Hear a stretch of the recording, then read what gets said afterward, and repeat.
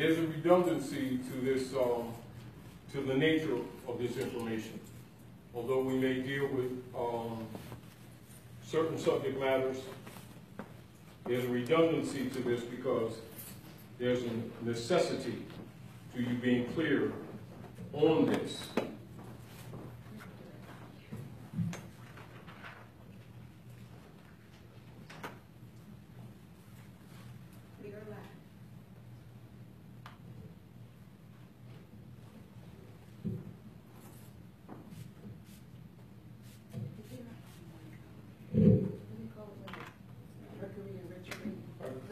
No, not yet. We just pre-doing stuff. Let me know when you're ready. I'm ready, everybody. All right. Welcome, everybody, to the House of Reawakening Minds. And we're going to open with a presentment by Dr. Naila Gilliam on some research that she's done, basic stuff that we always do. But it will give you a fundamental foundation of the subject matter for this evening. Brothers and sisters, Dr. Naila Gilliam, give her a hand.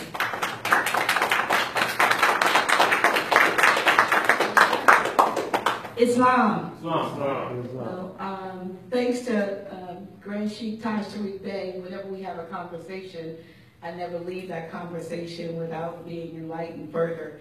And so, you know how we sit here time after time and we hear Brother Taj rattling off things just like that. You know, he just knows he'll say things like excature and nom de guerre and, you know, the appropriate person, I know what that is.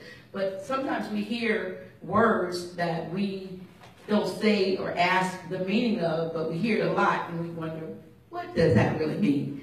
And so a conversation that I had, Brother Taj and I had just this week when we were putting the subject matter for tonight's teaching was I asked him what excature meant, because I heard him say excature so much.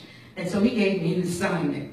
He actually told me that excature and hell were synonymous. Now, me having been a pastor for many, many years, I have absolutely never, ever, ever heard the word excature in relation to hell. When I think about hell, it was the place of fire and brimstone and punishment and so forth. You know the drill. But he said, no, he said, hell, he said, look it up in their Black's Law. Unfortunately, I have a 4th edition Black's Law dictionary, so I want you to look up hell, I want you to look up excature, and then we also started talking about the IRS. And so we're like, how do all those go together? Well, actually, in Black's Law Dictionary, in the 4th edition, you will find that hell was a name formerly, and he's really big on etymology, formerly given to a place under the excature chamber where the king's debtors were confined.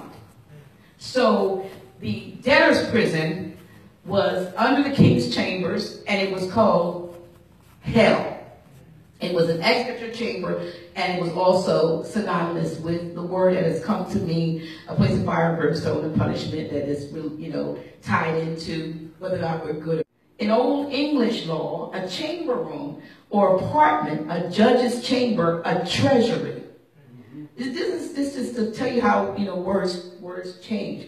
Excature chamber, of course, as I said, a court erected by statute is 31 edition 3C determines cause. Chamber, a room or apartment in a house, and excature, like the Department of the English government, which has charge of the collection of the national, and I think it probably meant treasury or debt or something like that. Also, an ancient writ directed to the treasurer and the bearings of the excature, forbidding them to do something. This But what I'm trying to say is hell and excature are synonymous, and we've been told that hell has something to do with the place where the man in the red suit and the pitchforks and his demons are. But not far off. They really are there. It's just that it's the concept. I always tell people when I was pastor, if your concept is wrong, your conclusion is wrong, right? Also, but what Brother Taj let me know is actually when names change, the same function that the IRS is performing today is the same thing as hell and excature back in the day. And so I did my little research based on Excature. I have a handout for you. I actually have a handout for you. And those of you who are watching by Facebook, I'll post it or do something if you like it. But I have a handout. So, but excature, he told me, it's like X and checker with the Q-U-E-R.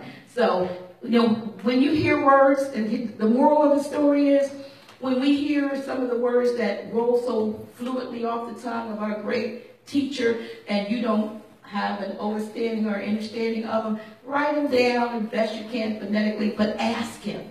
Ask somebody what they mean, because all these years I've been hearing him mention this over and over, off and on, and I really never knew. Most of you probably knew. How many knew? Yeah, we'll see, but it's not, that's like, what, 3, 4 hands? So, how many of you out there knew? You let me know. You give me your response. Oh, over there. Over there. Yeah, how many of you out there knew? But it's important for us to know that how they put different labels on ready in hell. You are. That's the moral of the story. Brothers and sisters. This is back to, for those of you who are scholars and researchers, look up the conferences that they had on semantics. And so keep this in mind too, Dr. Naila. Yes. Conference on semantics. And keep in mind that when you're talking about the connotative linguistics that the people are suffering from in these days, it's not accidental. Meaning that the priesthood set up a conference by which they would introduce connotative linguistics just to dumb us down. So when people think about hell, being underground, they were correct. But what the priesthood did, made a mythical devil so you wouldn't look at them, because they're the ones that are clear. And of course, when you are giving people information, and you have people, although adults, have been trained from childhood to equate belief systems with knowledge, it's difficult to give them knowledge or information. And very often they get offended. They think you're attacking their beliefs or their religion, not knowing that the masses don't get religion, they get dogma. And it's for control purposes.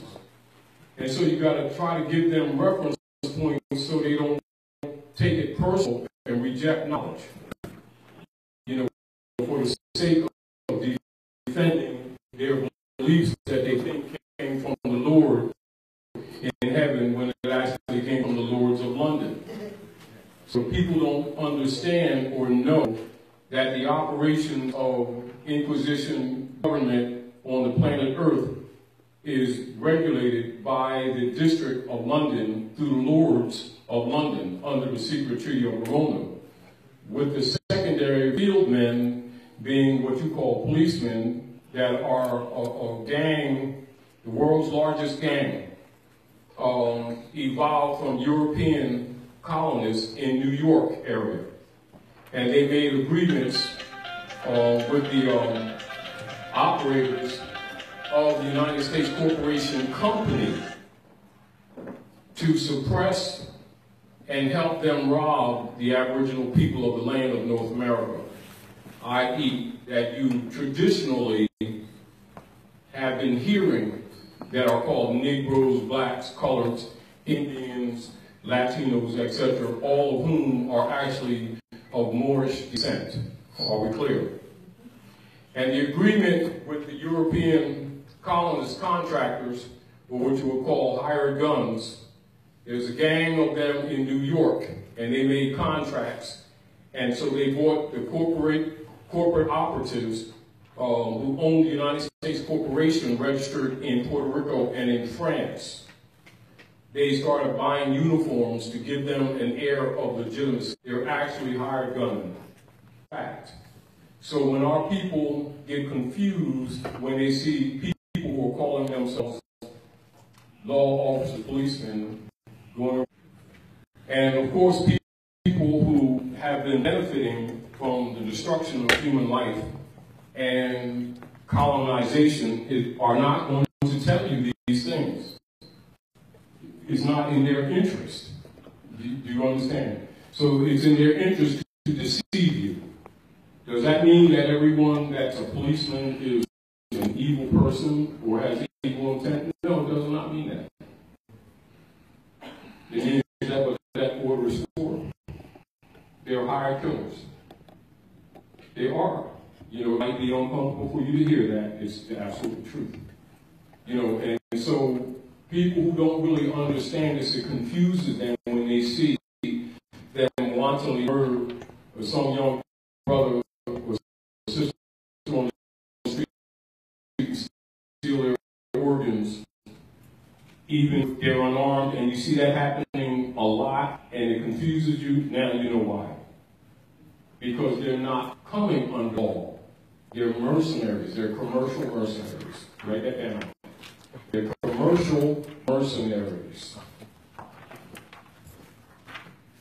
Now, logically, one of the keys of maintaining colonial operations is they set up the United States Corporation Company,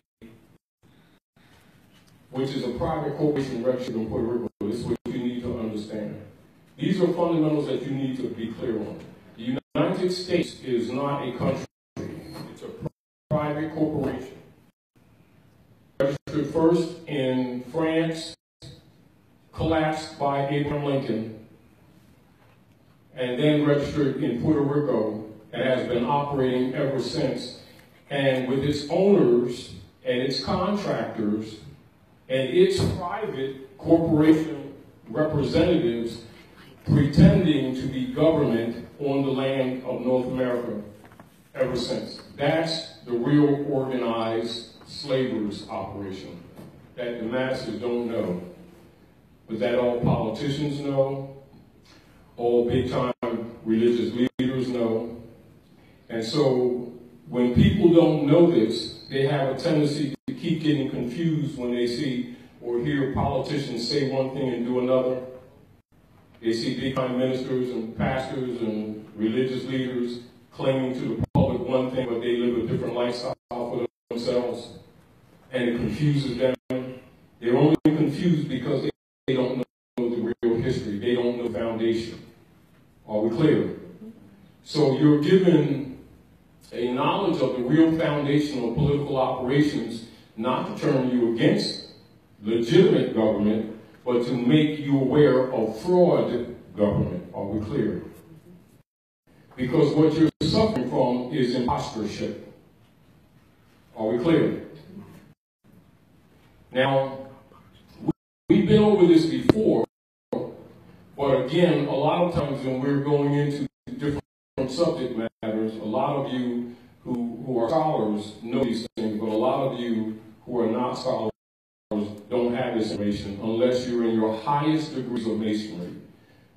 Like if you're a Grandmaster, Potentate, Illuminati, Knights Templar, Eastern Star, Daughters of Isis, Daughters of American Revolution, Knights of Malta, Knights of Columbus, Shriner. People in those degrees know this information, but you got to remember most of those secret orders have death oaths, so they're not going to speak on this information.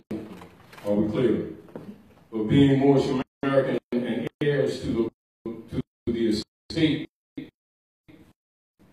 that's been under occupation, it is our duty and our birthright. And it's also your birthright that has been taken from you, which is one that exists. You know, some people say, or that you see some folks claim, some different people use different process to try to get some kind of control of the system. We trust system after the fall of the Red House. These all things are tied to the real politics of the world. Are we clear? But knowing that our people don't have a background in scholarship, it is incumbent upon those who know to tell those who do not know. And so we're going to hit on certain fundamental points so that you can have reference point to research on your own. Are we clear? This information is not given to you to make you a follower. So get that out of your head if it ever dawned on you. Are we clear?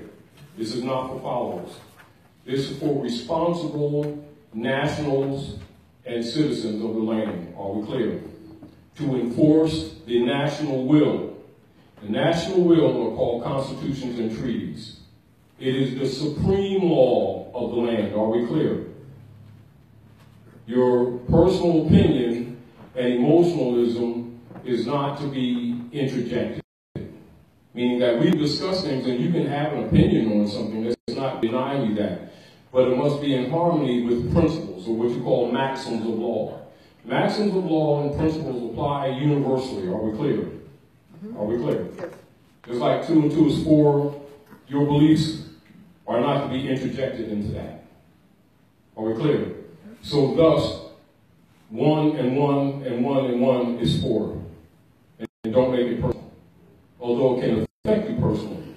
Can you understand? What we call, you are guiding your life on principles that delude to forced servitude, slavery, negativity, and falsehood. Because it doesn't go together. Are we clear?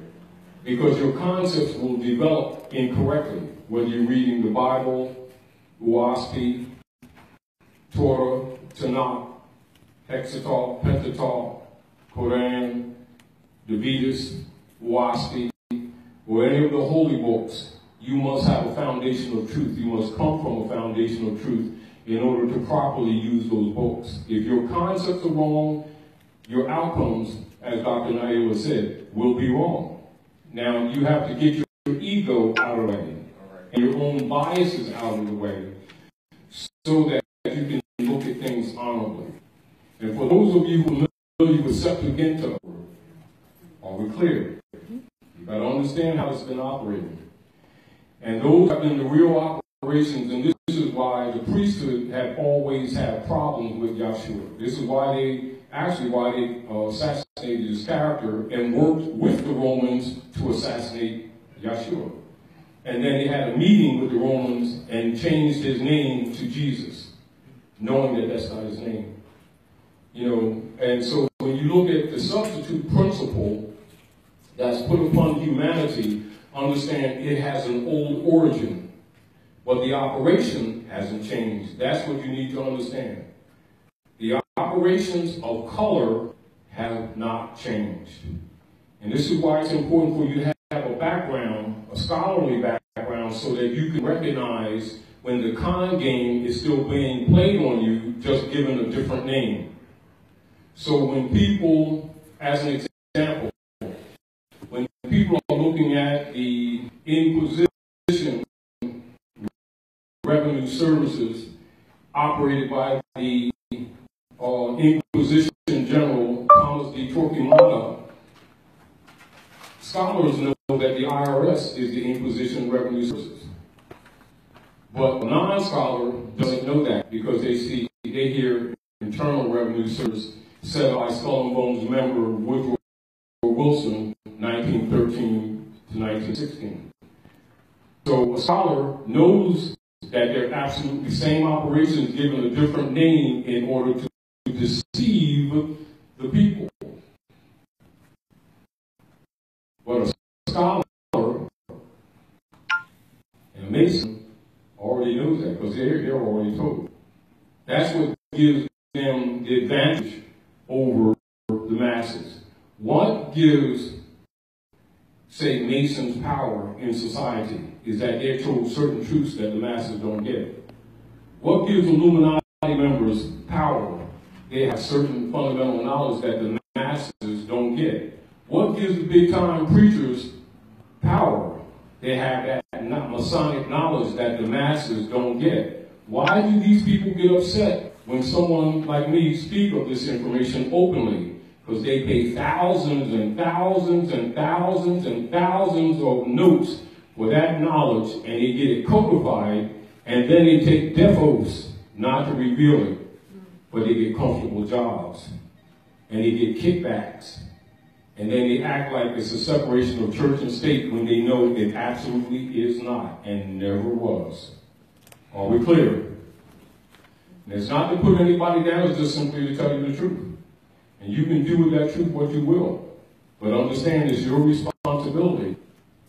It is your responsibility as nationals of the land and as for the European sons and daughters who are United States citizens under the juristic operations of jus soli of the Nationalization Act to enforce the Constitution and treaty. It is your duty. It is not your option. Because those are national wills.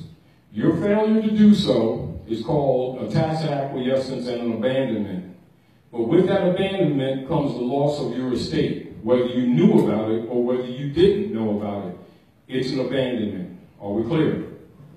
It is that principle of abandonment which is why you're given this information, knowing that most of you don't know that you're held to that status. Like, for instance, logically, many of you who come here to the House of Reawakening Minds know this, but I know that some of you don't. And some of you may have heard about some of this information, but didn't exactly know how to put it together.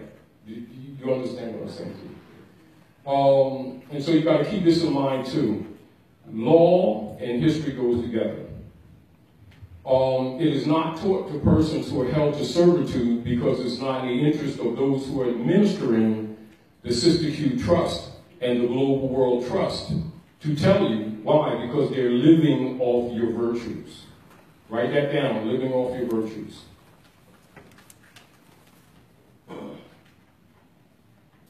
We're going to go on a synopsis a little bit so that you can have a background. And as many of you who've been here regularly already know, some of the stuff we do redundantly. But what you will find is if you test most people, just like Dr. Naila did, and many of you who've been here often, you can see, many seats, and we're talking adults, not children.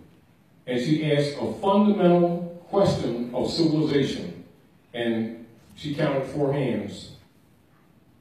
So intelligence tells you what danger is are the offspring in.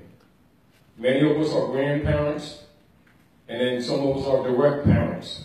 What chance do the children have when the adults don't even know the rules?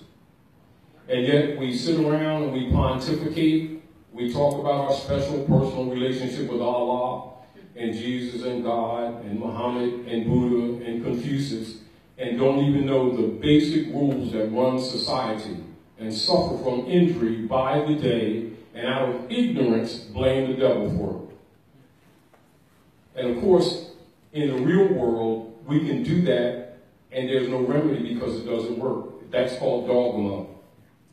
And that's what's been given to the masses for control purposes. They've been given dogma in the name of religion, not knowing they got counterfeit law, it's called color law, color of authority, and color of office. They got dogma in place of religion, and they have fiat in place of money.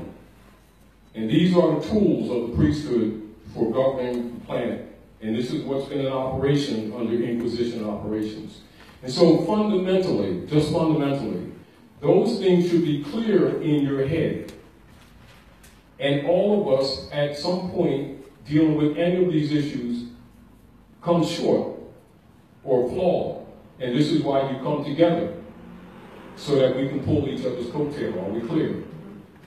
And logically, if the children are raised in a culture of dead culture, logically, they will never compete in the real world. So, watch how we do things. If you pay attention to us as a people, we will fund multiple alphabet soup organizations to deal with the symptoms of a root problem that our people have never really studied. If you ask most of the people,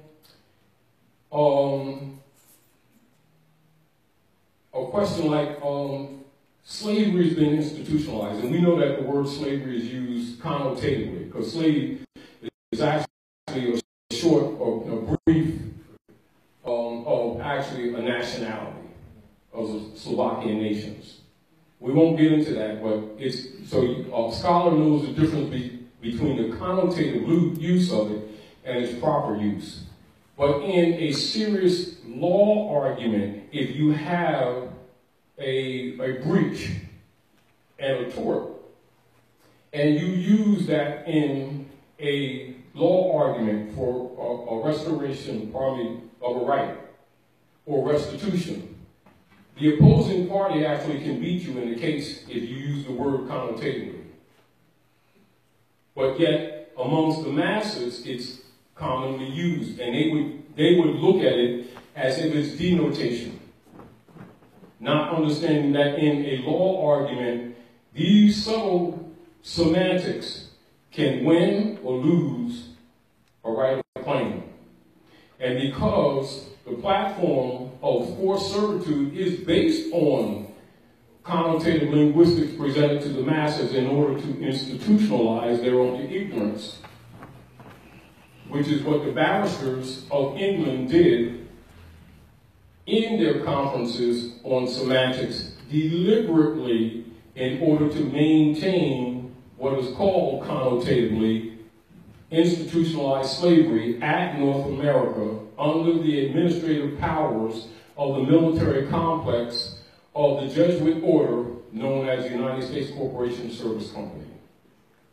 And to present that political platform as if it is the country. And that the trading banner in commerce that they owe in treaty operations for securing the rights, unalienable rights of the people, which is actually a trading banner of amity and commerce, has been falsely presented as, quote unquote, the American flag. And so the masses have been sorely and severely miseducated and actually encouraged to agree and consent to their own enslavement through that ignorance. Are we clear? As a countermeasure and a restoration of right law and Constitution and treaty enforcement, one man named Timothy Drew, who's also known as Prophet Noble Ali, established Old Canaanite Temple in 1913 AD as a direct rebuttal to the abrogation of the treaty and constitution, which are the supreme law of the land at North America. That is the root of the founding of the Moorish Divine National Movement, 1913. As a countermeasure, Skull and Bones member Woodrow Wilson met with the bankers and representatives of the Lords of London under the secret Treaty of Verona on Jekyll Island, right off Georgia, to sell the government to the Jesuits in order to counter Noble Ali, because they were already in breach of the treaty and constitution to the heirs of the estate, who by this time most didn't know they had an estate. Not only did they not know they had an estate, most of them were in or held as stateless persons. Such stateless persons are called or tagged by what is known nom de guerre. Those are war names. Nom de guerre. And I'll write that down for you, for those who don't know.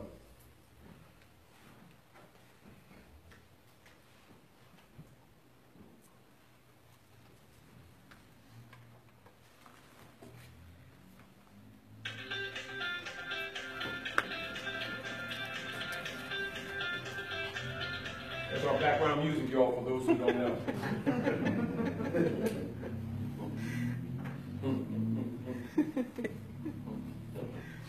Now, nom de guerre are spurious names, and it can also be referred to as misnomers, but this is the proper law designation for it. And Nam-Nagir will be known on another level as brands. Are we clear?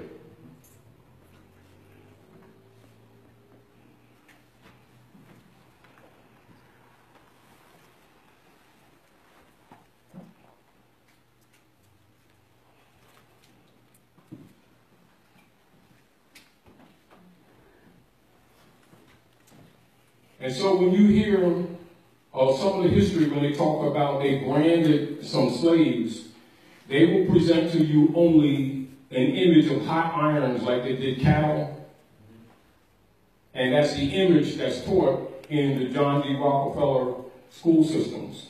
Are we clear? So, according to codes noir is French for the black codes. All right?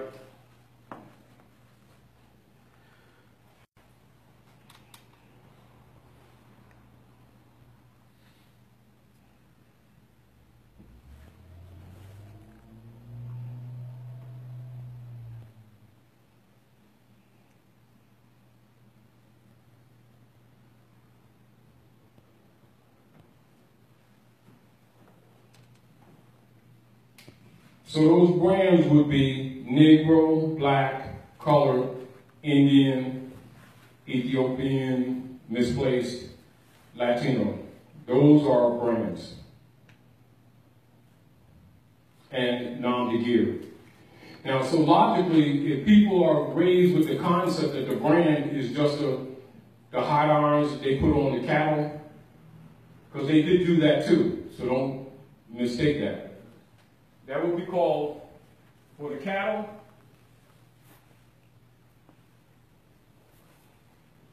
they substitute this.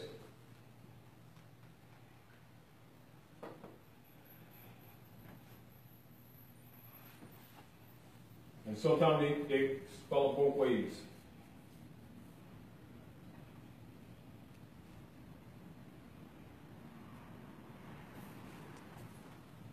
And sometimes with a double T. And that's for human trafficking.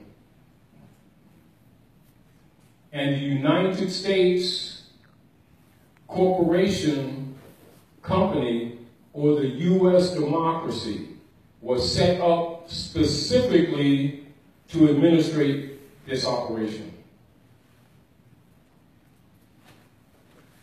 Are we clear? Distinguished from the United States Republic that was set up under the organic Constitution and treaty between the Moors and the deists that you know as Benjamin Franklin, John Adams, Thomas Jefferson, etc. They were deists. You must understand that. If you don't know that, your concepts have been wrong and logically will be wrong. And logically, in a law argument for restoration or restitution, you will fail. Are we clear? That failure has continued to haunt the Aboriginal people at North America for both incompetent and disingenuous people alleging to honorably represent you, when in actuality they were actually working with the slavers. You say deists, what does that actually mean? Deists, now, so this will be supplemental for your study.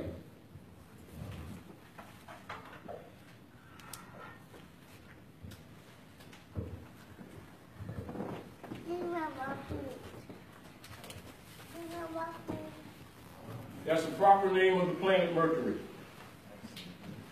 which is a communication center in this particular solar system, which is represented by one of those golden candlesticks that you see in the mosques, churches, and synagogues. When you see the 7 golden candlesticks, when you see in the book of Revelation, when it says, I heard a voice speak, a man speak with the voice of many waters, he was standing among 7 golden candlesticks.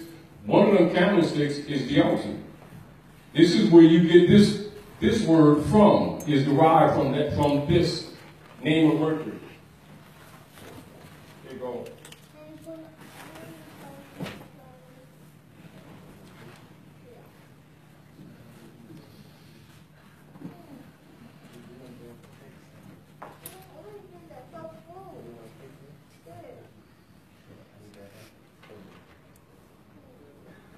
That's where that word comes from. Also this.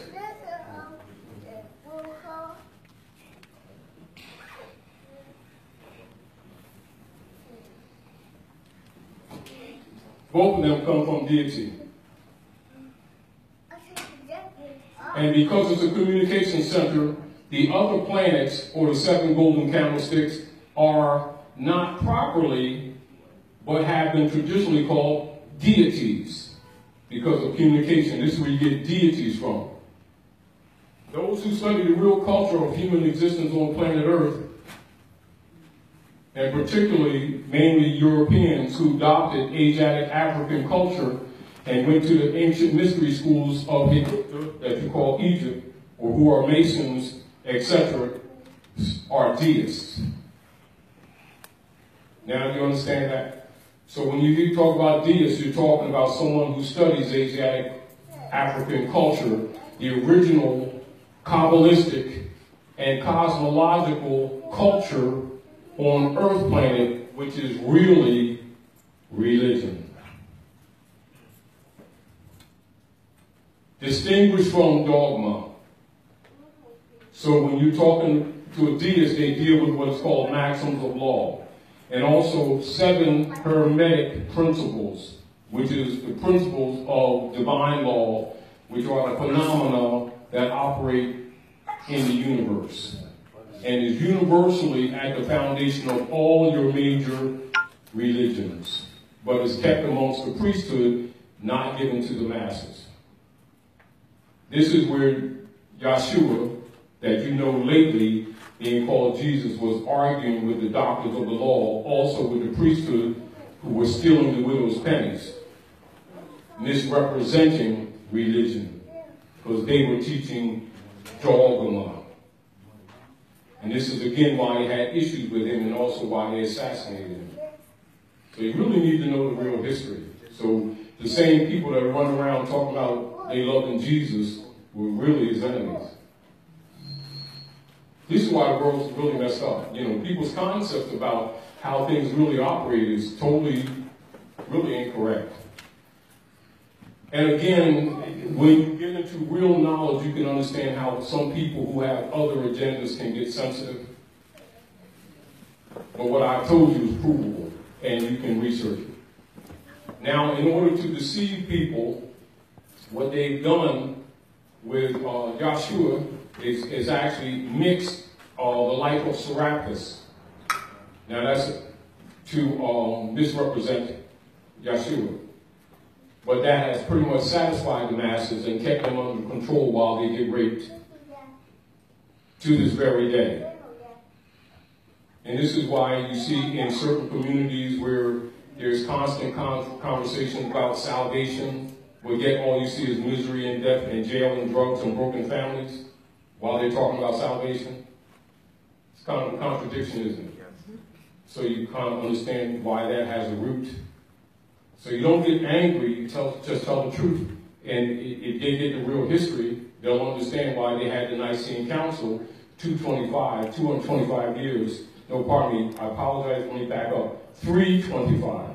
It's called the Nicene Council, 325 AD. And this is where the priesthood met to alter Yeshua's teachings in order to create solid systems for mind control. Are we clear? Quick question. In reference to what you were saying about them studying the about studying our history. Mike, where's the mic? About studying our history. Yeah. There was a question that I had posed about 2 weeks ago, 3 weeks ago. All right, we'll go straight to the question. In regards to the bloodline. So now is that question any less important? No, it's not less important. Let's put it this way, just relative to the bloodline. Let's go back to the teachings of Yahushua. He says, I come amongst my own, and they receive me not. He's talking about bloodline. Okay. But he's also talking about heirship. Okay. He's also talking about birthright. And he's also talking about the loss of that birthright. Okay, so with them studying our history, They will begin to understand that Yeshua had hair like lamb's wool, skin like burnished brass. That Jesus is actually a Roman substitute. Is a Paleolithic man placed on the wall representing the lords of London, told to the people that that is Yeshua, and they're actually worshiping the Romans that murdered Yeshua. That's how things have worked. in that bloodline, And of course, nature does not recognize person or station. So there's a consequence when you support a lie. Because it is a lie. But it doesn't mean that people who fall for it is necessarily evil. They're just misinformed, they're misled, they're deceived. But in order to make things start working for you in your interest spiritually, you cannot be spiritually corrupt. Nature does not give you that break. In other words, we can sit around, pat each other on the back because we pontificate and talk about our personal relationship with God and everything. We can do that all day long. Nature does not recognize whatever we say. Nature only recognizes merit. This is why one of the Kabbalistic lessons that the Nazarene gave was to remind you so that you don't get arrogant. He would say, the sun shines on the good as well as the evil, which means the law is neutral. What point you don't get this? That you don't have the option of beliefs. It has nothing to do with what you believe. It has to do with how the universe works. How the communication of nature's law and nature's God works. This is why when you see in the Universal Declaration of Independence, where the deists that you have told were the founding fathers mention nature's law and nature's God. It's talking about the Kabbalistic foundation of moral maxims of law that apply universally. See, it's important for you to know that because it's important for you to understand how government operates. Are we clear?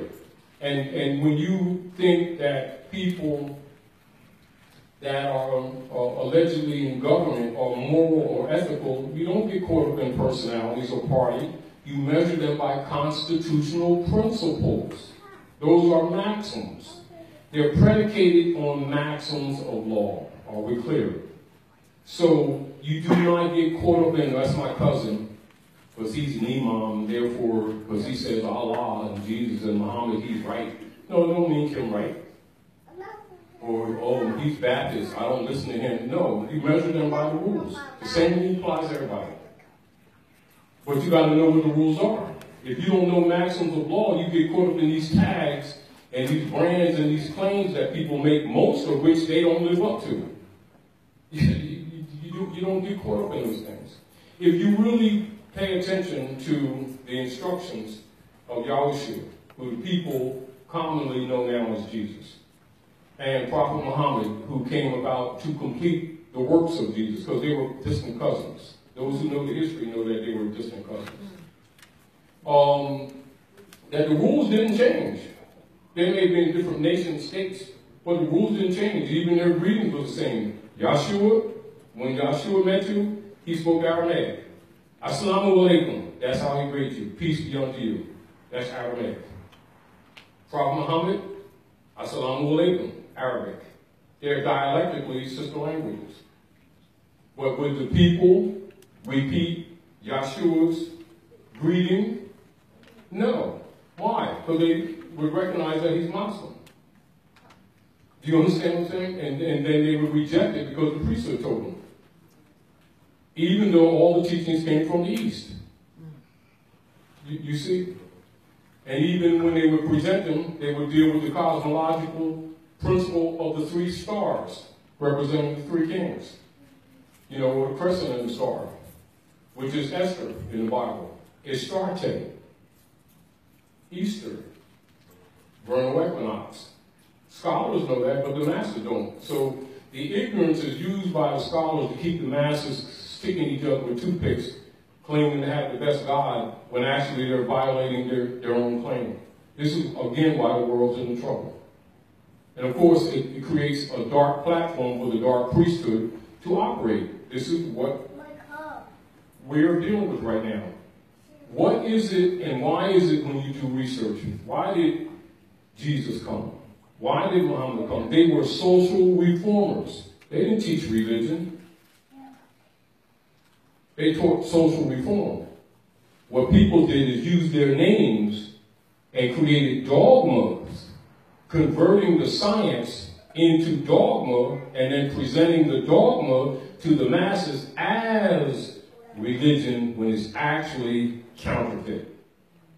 This has been the source of their wealth. Upon that foundation, the popes of Rome set up what is known as the Global World Trust to administer all estates and peoples who were conquered under the Christian Crusades and the Spanish Inquisition. Global World Trust. And specifically and most succinctly after the fall of the Red House in 1492. That's the power move. And that's called Romanus Pontifex.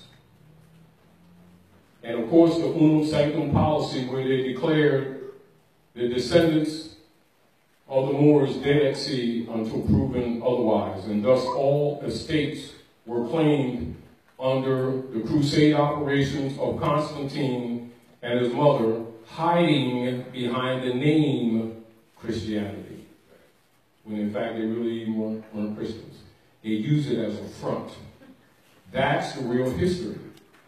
And that's the basis of your enslavement to this very day. And logically, if you don't know that history, your approach to liberating yourself will probably fail. Because if you don't know what you're dealing with, you can't fix it. This is, again, the source of their power. Give him the mic, please. Can you expand on the Spanish Inquisition and the Red House? All right, so the Red House, you'll sometimes hear that phrase in different societies, in Masonry and Shriners, Red House, Blue House, etc. Right? You'll even see the Romans, when they're doing operations here, they wear a red tie, and then they wear a blue tie. That's related to that Inquisition. Who was that Inquisition against? The Spanish Inquisition is the Inquisition against the Moors and Yahudi, which is misrepresented in history as Jew, both of which are you. Moor is a short for Al-Moroccan or Moroccan. Moroccan is a modern term for Moabite. When you look in the Bible, book 39, and you'll see Ruth the Moabitess, Yahshua's great-great-grandmother, she's a Moor. It is the people with hair like lambs or skin like burnished brass who now have been serving Romans, particularly ever since the Nazarene came amongst them and they received the knot. Now they're serving Rome. They got Roman names. They're stateless persons. They think human beings are crayons and have no knowledge of their bloodline. And that's the foundation of the contemporary world's politics and modern contemporary servitude, which is called connotatively slavery. Thus, you must understand about the Pope's Global World Trust in order to understand why you must put everything in trust today to begin to even have some kind of claim of a state. But then if you don't know it, logically, you're not going to even think about even dealing with any of this. It just doesn't make sense to you. You can't relate to something when you don't have a foundation. I mean, you don't do things because somebody says do it. You got to have some kind of a knowledge on why is he talking about this stuff? You know, this is what you must also recognize and know. People in government and in secret societies know this. This is what they know.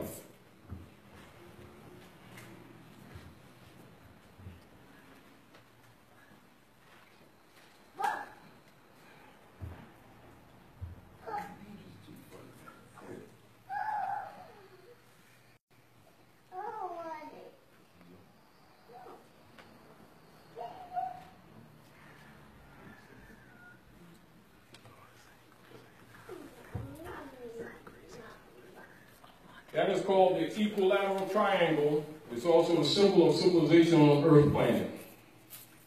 The eye is of both Allah and Horus. And in Masonry, it's called the Eye of Jove. In Rome, amongst the priesthood, it's called the Eye of Jove. Amongst Masons, it's called the mountaintop. And those who are given the Kabbalistic knowledge are taken to the mountaintop. That's those degrees. Those are called Masonic degrees. Masonic degrees means mother and son, or Isis, which is really Set, and Horus on her knee. It would also be symbolized amongst the Constantinians as a statue of Mary with Jesus on her knees. Same thing. Ma and son, and the study of Ma, son, Masonry. That's what that is.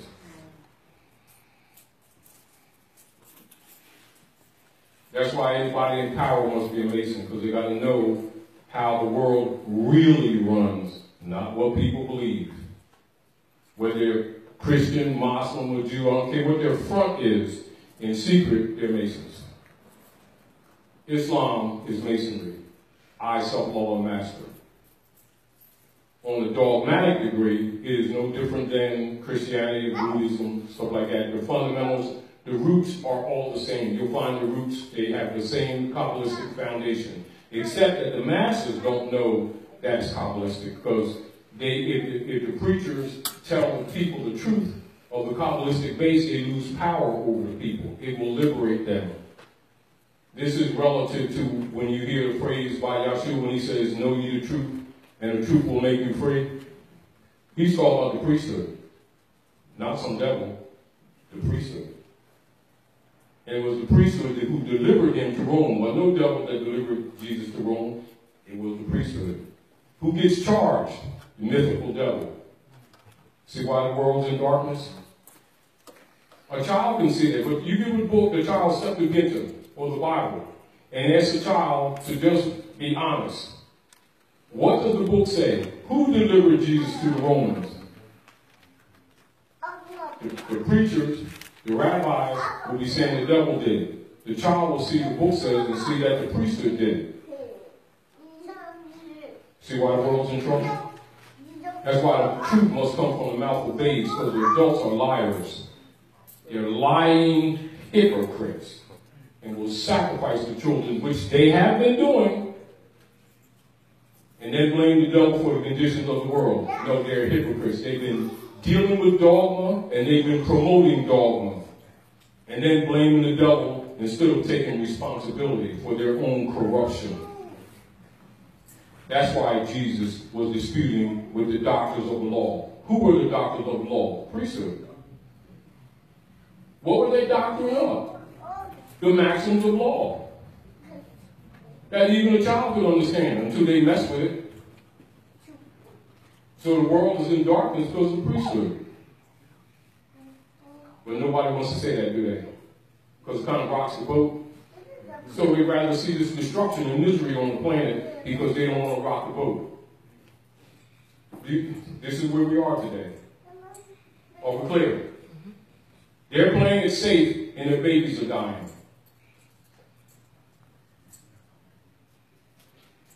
Anybody that knows real politics, honestly, knows that the church are the largest stockholders in the world arsenals. The war machine that kills humanity, the church, is the biggest stockholder. Why do nobody want to say that openly? Because they're members of that stock.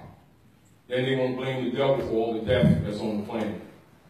Because he goes to and fro the earth, devouring nations. They act like it's some mystery devil. No, it's not. It's these people claiming, I say they are, to be so-called spiritual, who are the beneficiaries of that destruction. Under the secret treaty of Verona. Now you understand why the priesthood don't show the people their oath to the Pope of Rome, Article 3 of the secret treaty of Verona, and therefore they can't and will not relate hell in the executor's chamber and the IRS, of which they are stockholders. That's what the 501c3 Skull and Bones Agreement kickback is for. Keep them in line. You know, and so again, when you start dealing with scholarship, you start tying the puzzle together. Are we clear? And understand that has nothing to do with belief. That has to do with understanding what you're dealing with. Now, you want to liberate them babies in the next generation? You don't need no convince them that they are somebody. You need to tell them their bloodline. They don't need to be, you don't need to make something artificial. Just tell them the truth. And they'll find out why they're in misery. Why their families are all broke up. Why 90% of the jails are loaded with our people. They're not going to sit around and talk about colors. They're going to talk about birthright theft. And the U.S. T-bonds that have been floating on the market since the Civil War, backing the United States corporation companies' bankruptcy debt, put on the backs of the descendants of Moors, branded as Negroes, blacks, and colors. That's the basis of their economics. So are they suffering because they got a wrong color? No, they're suffering because they're under a color of law. See the semantics? This is why the Pope himself had to tell the history, because he already knew that the people were already sold out. And the only reason why he's telling, you can say that he maybe have some little bit of light of angels, but you already know that the Manchurians are putting pressure on them, so you already know that that has much to do with it. Do you understand? Regardless of what's said. But the Pope telling you directly about what happened. Directly. You know, and then Obama went to Egypt and exposed the Masonic secret of the deists, of the founding fathers. And why do they all have Qurans? Because the United States Constitution comes from Muslim law. It's world history. That's why they all have Moorish fezzes in their secret societies, although they tie the tassel down. Once you understand these things and you start looking at things realistically, you start getting rid of your own biases. Are we clear? Are we clear? And understand, it wouldn't confuse you when you go around, say, to a Masonic regalia store, and someone who's a Sikh Jew is running it, and he got Moorish fez, and he's selling sapphire rings with Allah on it, and it might confuse you. Because they deal with universal truth. They just give the clubism to the masses. But all of them got Qurans. All of them got Septuaginta. All of them got Uwasti. All of them got the four Vedas. All of them got Bible. All priesthood do. They got all the books. They just give the masses, according to the club, one of them to keep them under control. That's how it's been working. And logically, they don't want the masses to find that out, because the masses might lynch them. Find out that they gave grandmom's house to Reverend Pigfoot, Pastor Pigfoot, and their grandchildren are now renting from some project that Pastor Pigfoot got some stock in with the councilman downtown, who he claimed to be separate. And then spending Jesus act with the Bahamas with the choir singers. No, this goes on, it's been going on forever. So long as they can get people looking at the mystery devil, they ain't paying attention to them. Or their misery. Or the stock market, not knowing that they are the stock. And of course, when you inform the people, and you can show them the documents, it's kind of upsetting, you know, because they're believers. They're not knowers, they're believers.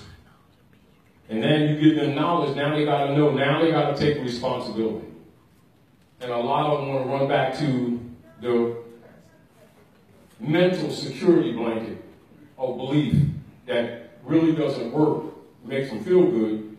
It doesn't change the poverty, doesn't change the youth dying on the street, younger and younger, doesn't change the fact of broken families, doesn't change the executors stealing people's accounts. Because The politicians and the preachers, it's the devil over there, and the devil, and you know, and that's the devil, and the devil, and they keep, that's the password. And people keep looking over here, he's around here somewhere, and not paying attention to the one that's really robbing them. And that's how it's, you know, and it's true, but let's be honest, that it's been working. You know, but it's a dishonest position. It's a really dishonest position. Islam, good brother. The very thing, say it like, the very thing that you just mentioned about families being broken apart. Of course, that's part of the agenda. How do we, once we claim our nationality, how do we move through this system? That's part in of order it. to keep our families from one being all right. And when we get our tax card. Now, let's look at generally your question. You're talking about operative. How do you operate with this information? Correct. Let's look at, as an example, I got a copy for me here. say Isaiah as an example. And you can also look at Jeremiah. I hold my hand out all the day long to a hard-hearted and rebellious people who are not called by my name. When they repent from their sinful ways, I will hear from heaven and heal their land. Does land, L-A-N-D, sound like a cloud? Does L-A-N-D sound like a cloud? No. So that means the kingdom of the Lord is on the earth, isn't it? Yes. Where the preachers keep telling where it's at. They say it's in heaven, but that's, heaven is wherever you make it. It's here. Heaven and hell is conditional life. But the concept is dogmatic. They promote the dogma position to disconnect the people from the land. So the first issue, as an example, when you deal with the hexateuch as it closes out, it says, it has 4 chapters. It's called Malachi. And it says, the Son of Righteousness arises with healing in his wings. And it's spelled like this.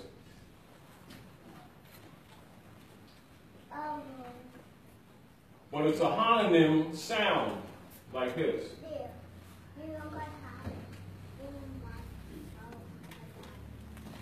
Because he's giving you the Kabbalistic foundation. And then the book closes out. It says, the Son of Righteousness arises with healing in his wings. Turn your hearts back to your mothers and fathers, lest I come and smite the earth with a curse. Well, that's what you're suffering now. See, people have the book, but people really don't study the books because they don't have a Kabbalistic background. So they can see it, and still don't see it.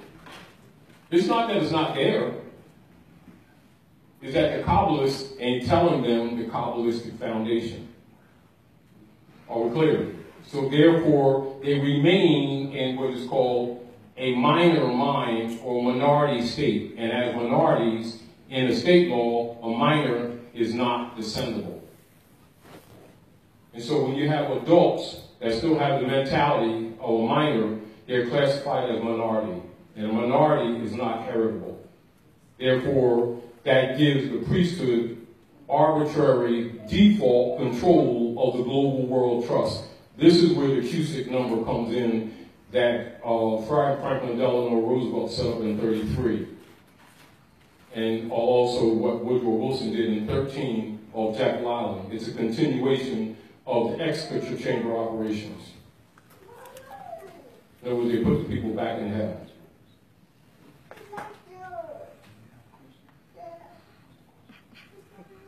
And see, so long as the people are looking at a mystery devil, they're not looking at these traitors, are they? They're not looking at the politicians and the preachers working together. Secret Treaty of Verona, Article 3. Are we clear? Now, in answering your question, because all of this answers your question. See, the honoring of your mothers and your fathers that your days may be longer upon the earth, land, is related to your estate that has been cribbed under Roman operations. The same Romans that murdered all the prophets are the same Romans that are murdering your people to this very day.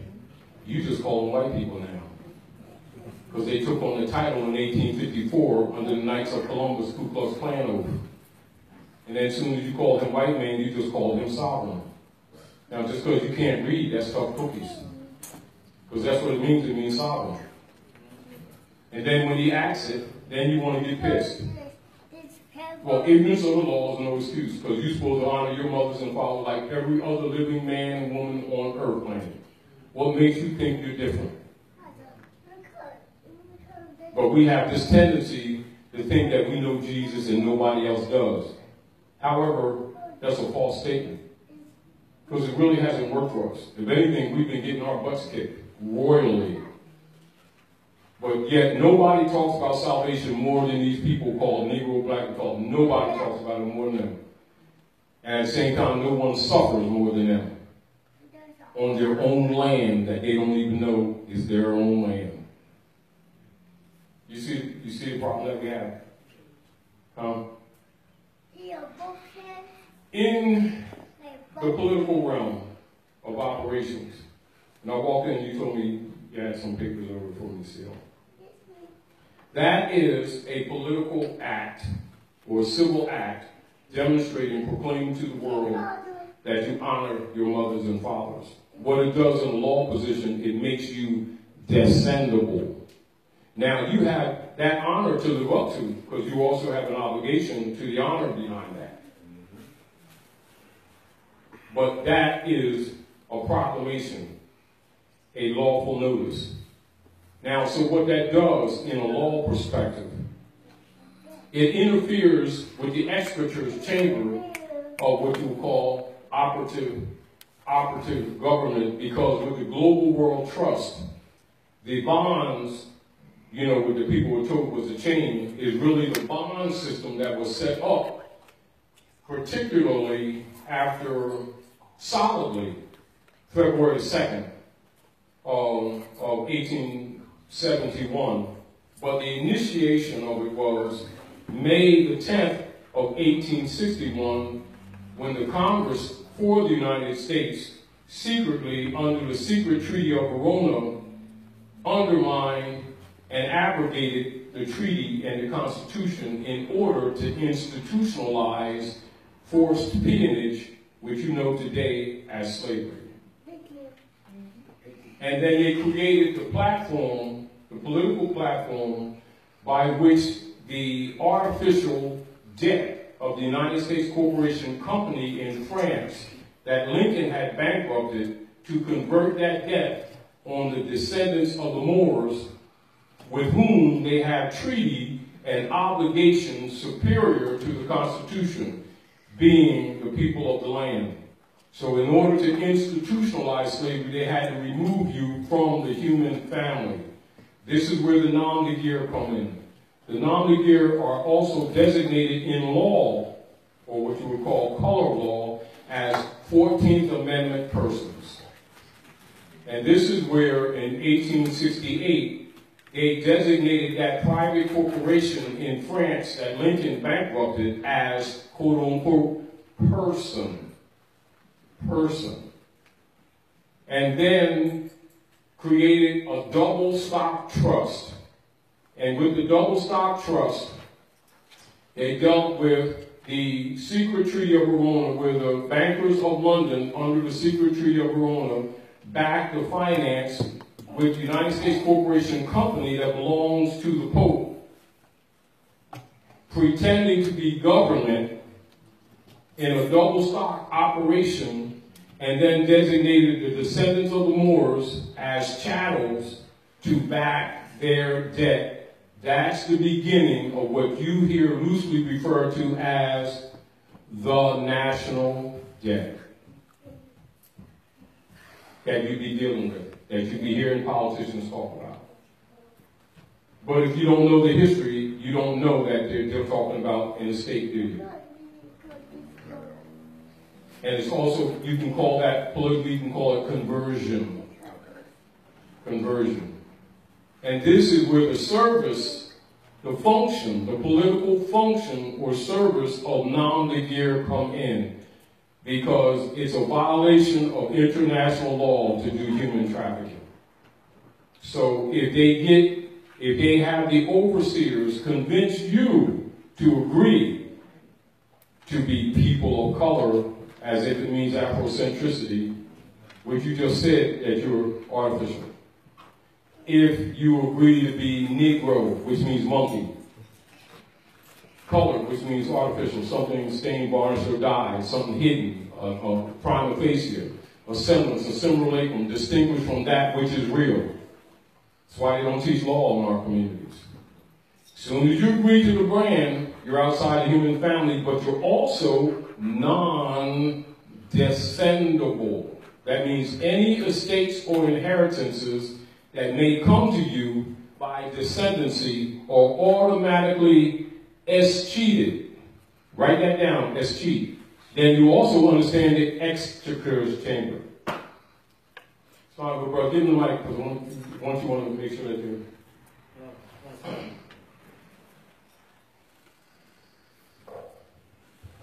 Plainly, how do we receive what's descendable? How do we get our piece of land? Now you're talking about some of the work that was set up by Lincoln that was undermined, which would include the Bureau of Refugees, Freedmen, and Abandoned Lands, which was undermined. Now, hold the mic for a minute. This is why you got to know the history.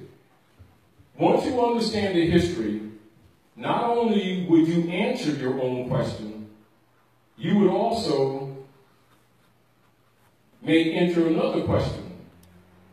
Why did not all of these so-called black scholars inform you when it's documented? They bought. Of course. Opposite. Now, and of course, they would be uncomfortable with this kind of conversation because it also exposes them today, if you understand. Now, let's look at how things operate. Also, I want you to write this down because some of these things you're going to do research on your own so the stuff falls together for you. Berlin Conference of 1884-1885.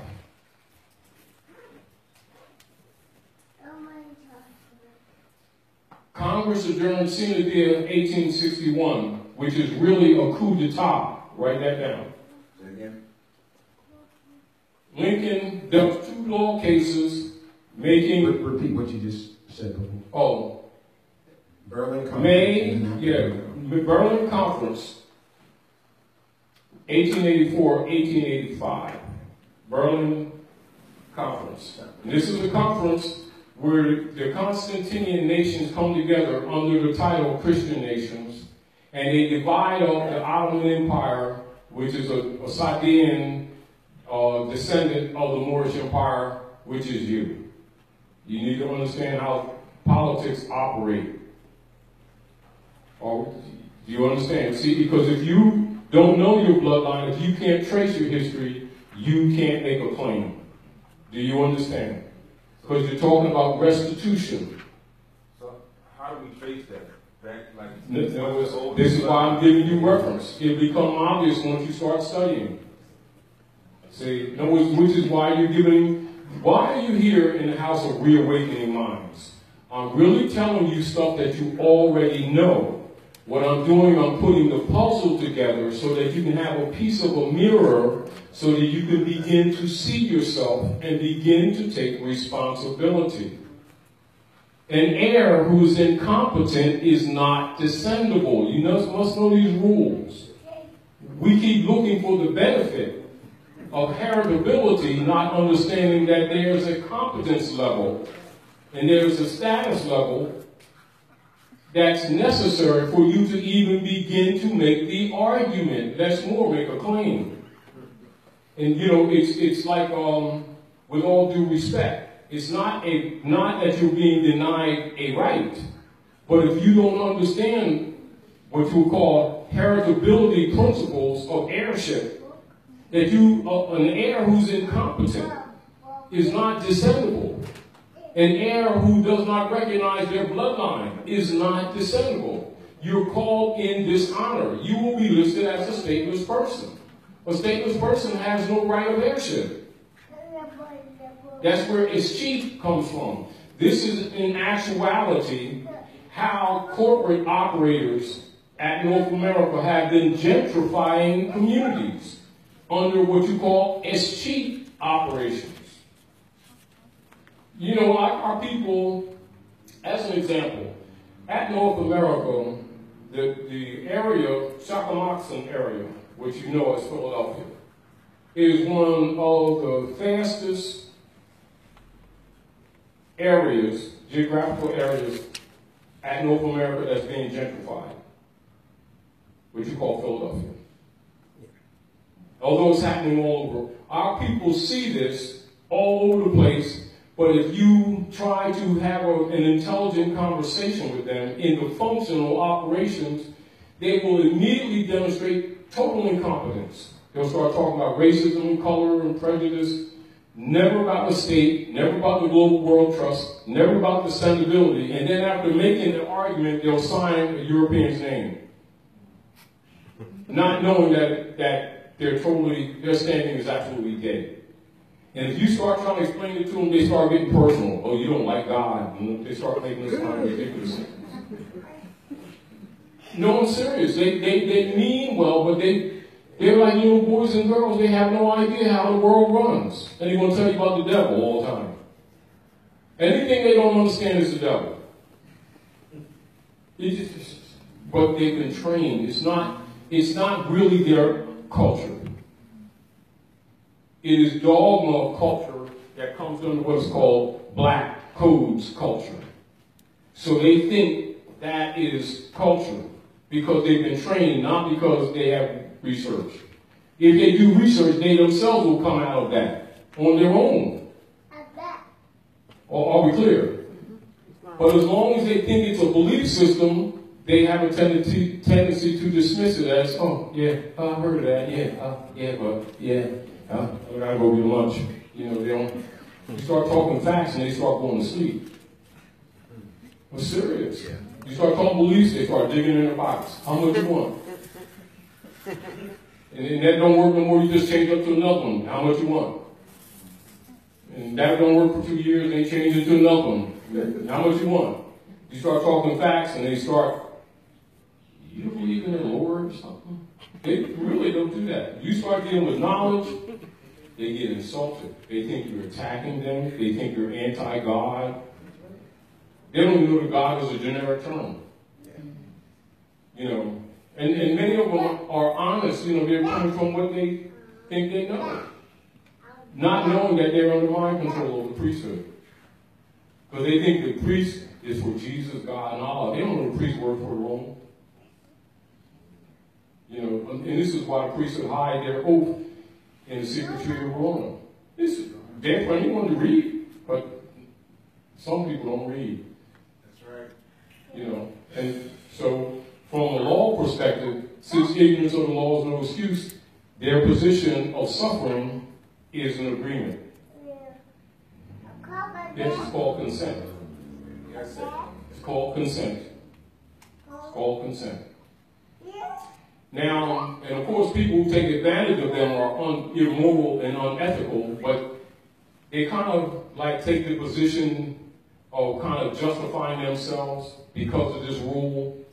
So write this rule down, what is known as the common law. The common law is recognized by civilized men on Earth planet, but the common law, its use and its acceptance of use, what's not in bro? Its use and its acceptance of use is based in the principle of the honors of your mothers and fathers, because that's where your heritability is bound in civilization. So if a man honors not the principles of his ancient mothers and fathers, the common law does not apply to them. Not because it couldn't, because it does not apply to men and women who are held in dishonor. Are we clear? As an example, international law that protects human beings, that deals with the human family. This is where the nations of the earth come together and they deal with what is called universal maxims of law.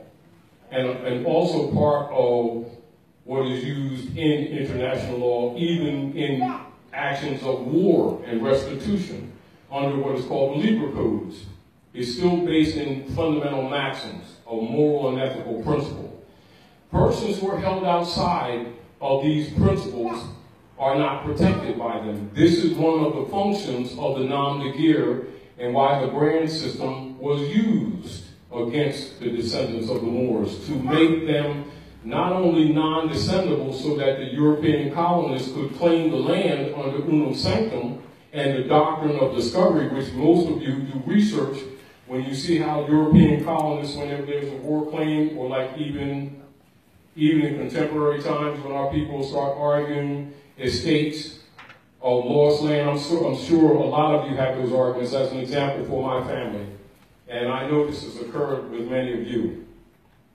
Up in Merchantville, Cherry Hill area, where you see that Cherry Hill Mall where Home Depot and that, like that shopping city, there is that whole tract of land where there used to be a racetrack. Used to be, racetrack there, going all the way into Merchantville and into Pennsauken, where Pennsauken High is right now. All of that land was my family's land. Basically, all the heirs, we should be wealthy. Systematically, they robbed us of that land from my Aunt Rose, Theodore, family land. We were young then. That's systematic. A few years, as a matter of fact, I remember in '89, we all got letters. A lot of the heirs got letters, and they were selling off the last part of our lands, and they were sending us checks. I got a check, and I never cashed. You understand? Now, logically, most of the family, I have to understand, except for a few of them, there might have been that I remember at that time. And some people I knew growing up that I didn't know was my family until they called us to the Hyatt Hotel, because that's where they were meeting. They had, all people from around the area who were all these heirs to all of this land. And I met a lot of people that I didn't know was my family. And that I can recall, there may have been no more than 19 who were nationals. The rest of them were unconscious. And most of them were younger. And some of them didn't even know what their birthright was, although they had A's and E's. Do you understand what I'm saying to you? Now, I'm sure that many of you in this room can do some tracing in your family and find that land and stuff that your great-grandmothers had and your family had that y'all don't have anymore. Now y'all renting or doing something, you don't even know that the land was escheated. And that even the heirs, if they came together, still have right of claim, if they know what to do. But we don't have the culture in our communities to teach them those things that are necessary for restoration of the state. And this is another reason why I did the reversion article. But again, it's another reason why you're in the House of Ram. And it's another reason why you put things in trust, because you're here at the House of Reawakening Minds to get some of this information to start some processes of saving your families, saving the next generation, even though you've been injured. Meaning that if you're still breathing, it's late, but it ain't too late, if you get the point. We're all late, but it's not too late. But understand this, and this is real, and this is honest, and this is not a knock, so don't take it personal. You can't do what you do not know. But in estate law, not knowing is not excused either. Are we clear? Conversion. Ignorance of the law is no excuse. Why? Because it's based in the common law. Why? Because it's based in maxims of civilization. Why? Because it's based in heritability. Why? Because it's based in the honor of your mothers and fathers and your bloodline. And if you're not in the honor of your mothers and fathers, you're not heritable. Get over yourself, grow up, start studying, and start fixing this thing. If you don't want it, do something for the next generation. Show some kind of honor sometime in your life of breathing. All right. Hello. Because it will be done with knowledge, not with emotionalism, nor with belief systems. The people are destroyed for a lack of knowledge, not a lack of belief, not a lack of prayer, not a lack of other stuff, for lack of knowledge. But they keep treating knowledge as if it came from the devil. That's where our problem is. You're at the house of Ryan to get some of this knowledge, to fix things, not to emotionalize over it. So if you know about the Global World Trust, you must know if the heir doesn't speak up, your estate is automatically hypothecated. Write that down. Here we go, so you don't get confused with the spelling. Keep it real.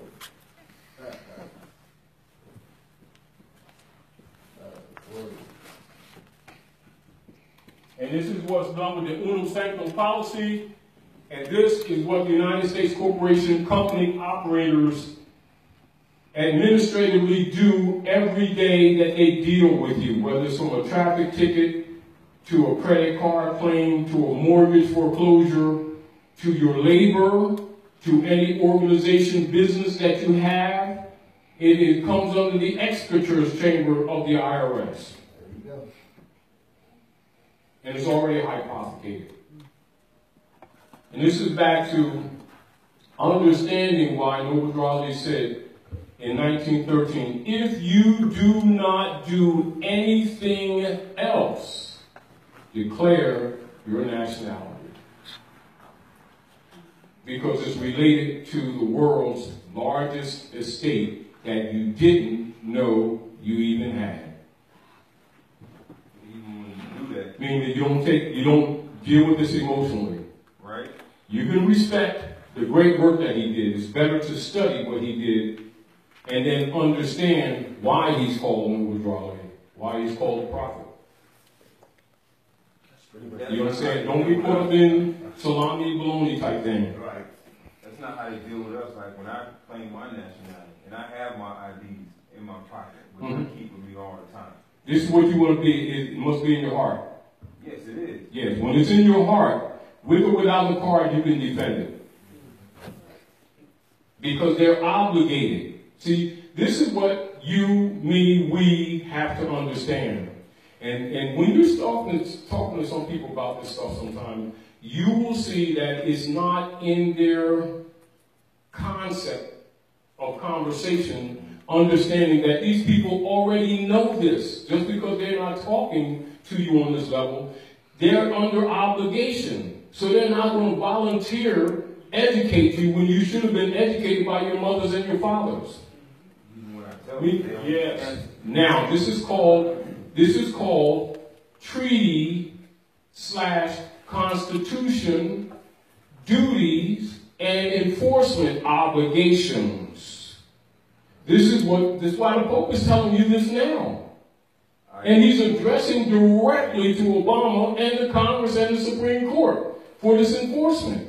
And I even showed them the letter. Yeah, but you didn't have to. I'm just saying to you, once you can get it through your head, Right. that these magistrates are Masons. Stop thinking that you got to convince them. When you know, it's sort of like I mean, the cops, when they see how you come across, like you're trying to explain something to them, or you're trying to let them know, they know that you don't know at that point. It doesn't mean that you don't know. It's like, once you understand the real politics, you don't sit around and play with them. You tell them what you want. They already know that listen, meaning that, like this. When you understand the coup d'etat of 1861, you know that these politicians know that the United States is not a country, that it's a private corporation belonging to the Jesuits. That's right. You know he's a Mason. You know he's not going to sit up there and explain that to you and agree with you on some floor that he's faking as a court. Right. He expects you to call him to chamber, to sidebar. There you go. He's not going to go along with you having this conversation in front of these monkey product chattel who think that human beings are colored because they're his property. He got bonds on them. Sometimes they clear the court. Exactly. Not that you want to take an opportunity to educate your family because you're your brother's keepers. But half of them are Negro monkeys because they want to be. Because they can go in the dictionary and see troglodyte Negro's monkey. But if they think it's an ID and they want to insist on being Negroes, you know, voluntary servitude, involuntary servitude is unlawful. But if they keep wanting to volunteer as chattel property, this man is not going to feel guilty about giving them what they want. Okay. When Susie's going to college at their expense. When these big buildings are built on bonds that are on their backs and they don't know it. Because they're too saved to read something. No, I'm serious. And Come on. Yes. it's like this. There's one thing of not knowing something, meaning being kind of innocently ignorant, but there's another thing being arrogant and ignorant. When you're arrogant and ignorant, the person who's taking advantage of you don't have to feel guilty. No, sir. And this is kind of how the European kind of takes it, because we're always like, yeah, see, God made us and Allah made us and didn't make nobody else. And we saved and we got a special personal relationship, personal phone number. Look, you got all that. His position is, oh, well, you make your own sandwiches. He's one that.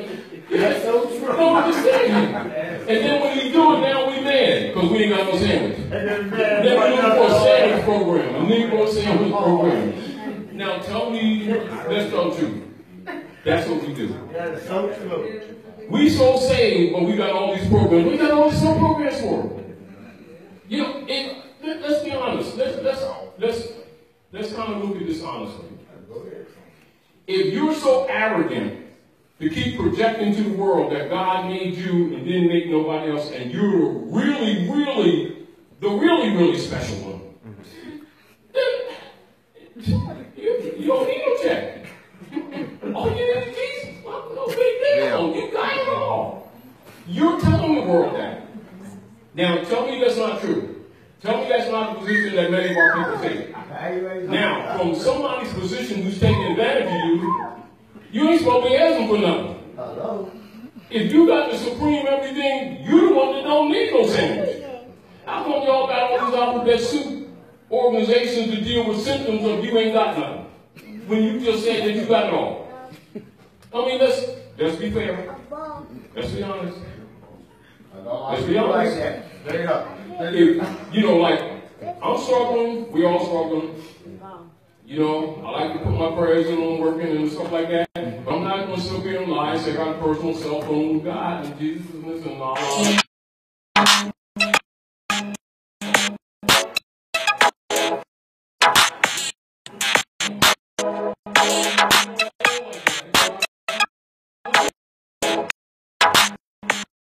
Because I know the sun shines on the good as well as the evil.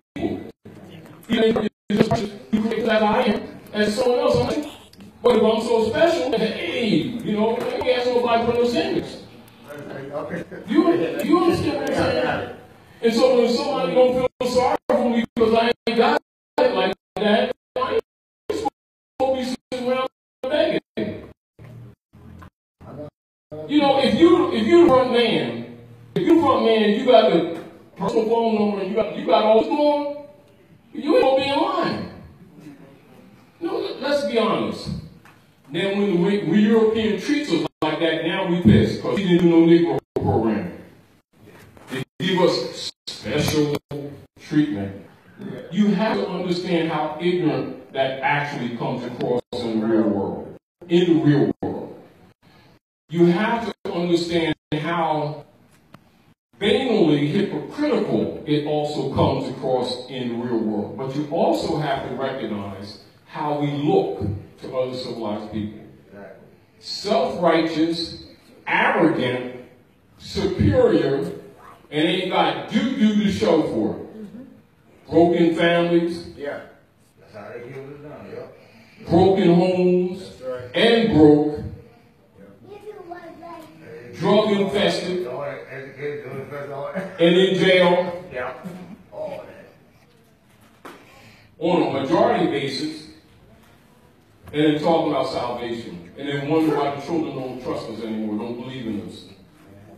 And out there trying to survive the best they can, they ain't prayed. No, what they're living is the dead culture that we put on them in the name of blackness. What they say? No, but we're not going to take that responsibility already.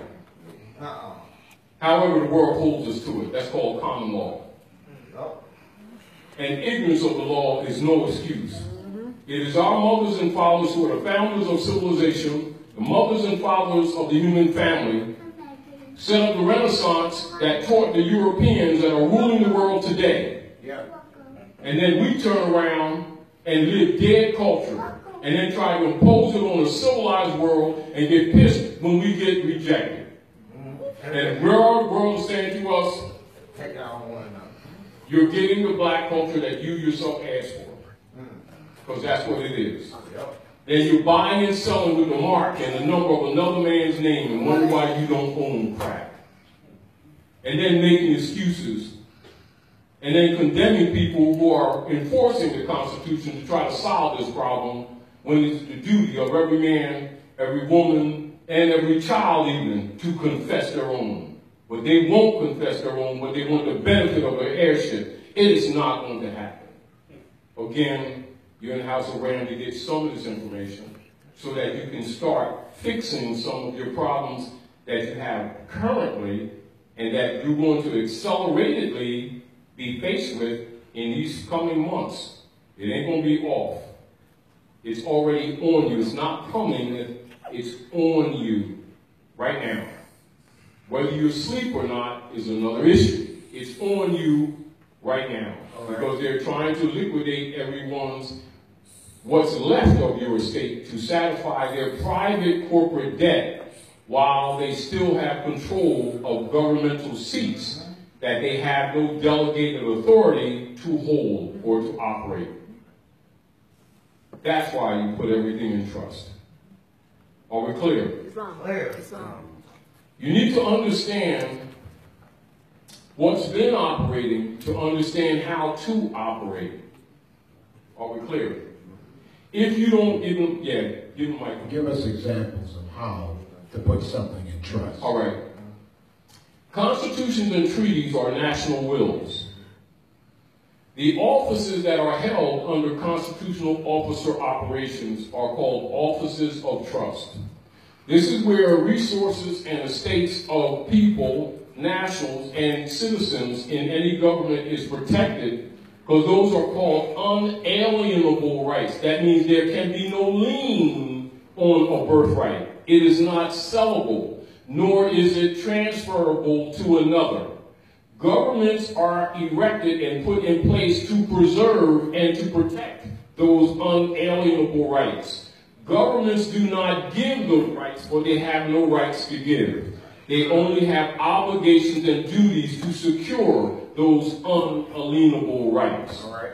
The coup d'etat that took place in 1861 by the Congress operatives during the Lincoln administration was to secretly convert the republic into a kingship oligarchy for themselves. Kingship oligarchy. That kingship oligarchy is known in these days as the U.S. democracy. That's the password for the kingship oligarchy that was set up in 1861 and solidified February 2nd, 1871, and that's called the Act of Congress, 1871. And so the Republic, where their obligation to treaty and Constitution as trustees was abridged and abandoned, and they themselves used the platform of government to actually wage war on the nationals of the land. That's the institutionalization of slavery. That's the theft of your birthright. And that's the purpose and the reason why Noble Raleigh set up the old Canaanite Temple in 1913 for the restoration of the treaty and constitutional obligations of the Queen of England, who is the owner of the United States Corporation Company, and the restoration of the estate to the proper heirs. That's the basis of the Moorish divine and national movement of the world, period. Wasn't the slavery way before 1861? Can you Now, all right, this is what you must know. Now, you're going to do research with this. The Whittemore Party. Write down Whittemore. Whittemore Party. Horace Greeley, New York newspaper tycoon. Knights of Columbus, Ku Klux Klan oath, 1854 to 1863. Philadelphia, Pennsylvania.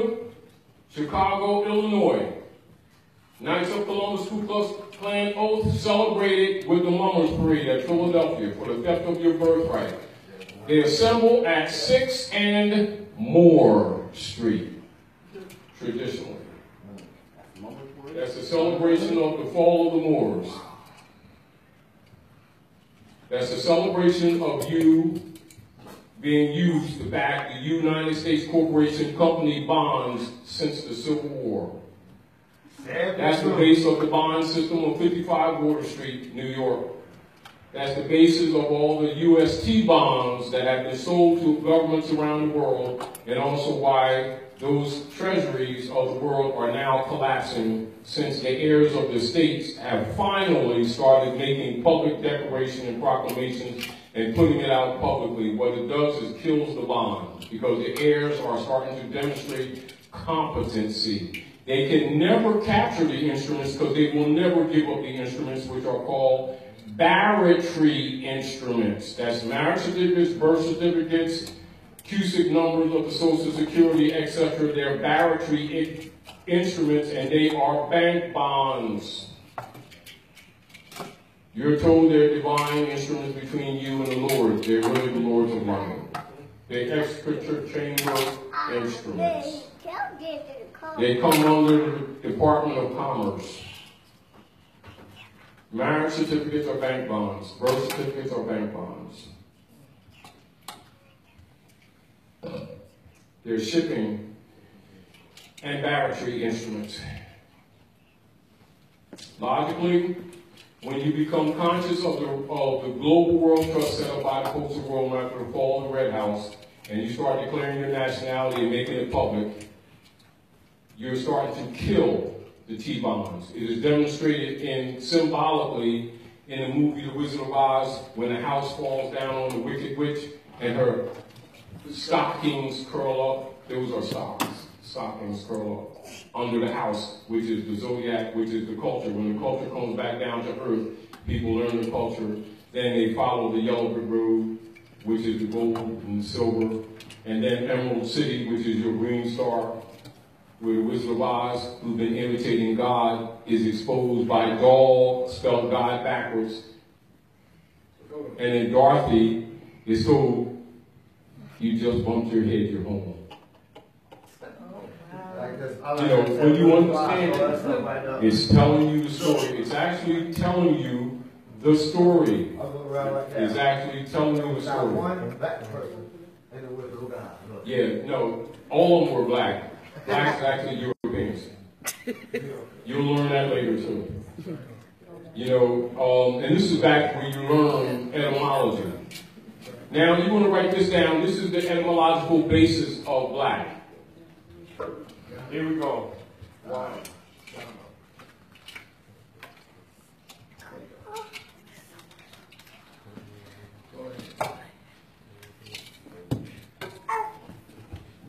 And it means pale and bright colors. And our people think it means ethnic. And every time you say black power, you say Paleolithic manpower. You're just cast a spell on your power on the Europeans. Because you know you can't read. No, that's right. I can show you right in the child dictionary. I like that. In an unabridged college dictionary. Now that's that down. 1828. You may have that in there, but they'll tell you the American who the real American is. This is why they used to have what they call the brown paper bag test. But the real deal is copper is the alchemical metal for our star, which is Venus. And that's the copper penny test. That's how you can tell who the real American is. Do you understand?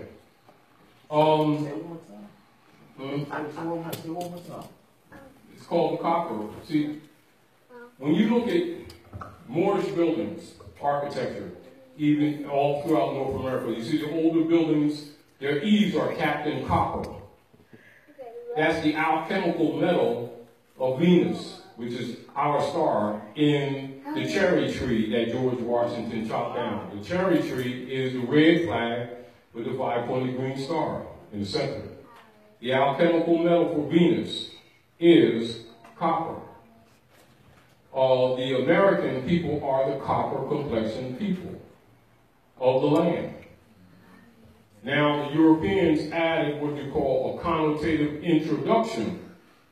That's connotation, to interject themselves in order to steal your estate. Go ahead, good brother. 1828, Noah Webster Dictionary, American. A native of American. So the native of American originally applied to the aboriginals or the copper-colored races found here by the Europeans. All right. But now applied to the descendants of Europeans. So now they just gave you denotation and interjected connotation. Now, if you don't understand the conference they had in semantic, a person who doesn't know how to read will take that whole thing as definition and give up their birthright.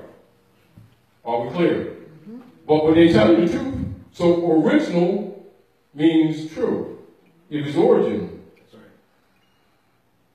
So now you understand the copper penny test. What they used to do in the 1800s, copper on the brown paper bag, they used to call it. And if you caught the brown paper bag, you was rejected. Why? Because you were being conquered. And after a while, our people started not wanting to be themselves, which was the purpose. And once they got you not wanting to be yourself, they made up tags for you, not knowing that you were agreeing to be property and put on the stock market. It's back to the issue of descendability. So now, when you look up the common law, you deal with what is known as the ancient traditions and customs of your forefathers from time immemorial.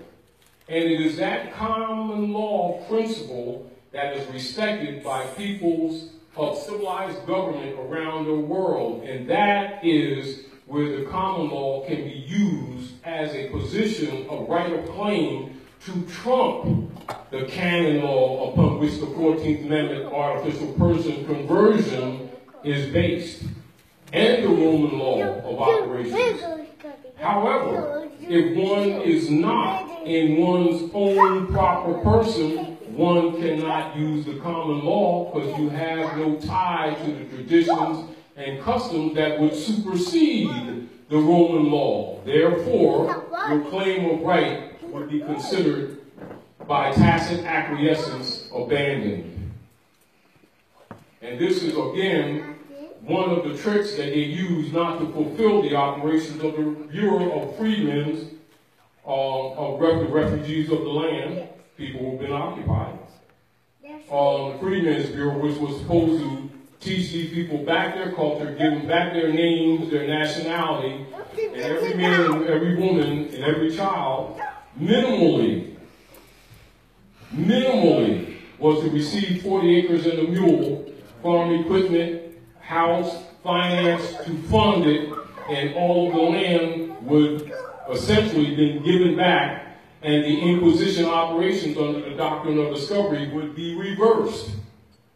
This was one of the reasons why they murdered Lincoln and they closed the Freedmen's Bureau.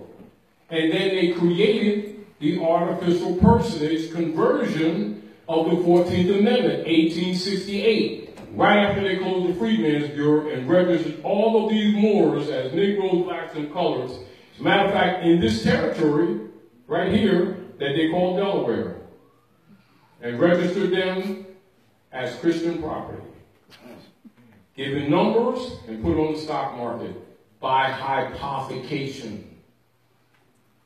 And so all their labor, all of their wealth, all any businesses they own, profit or non-profit, lands, parks, etc., held by the federal operations, was converted to the Pope of Rome through the Jesuit order on Jekyll Island.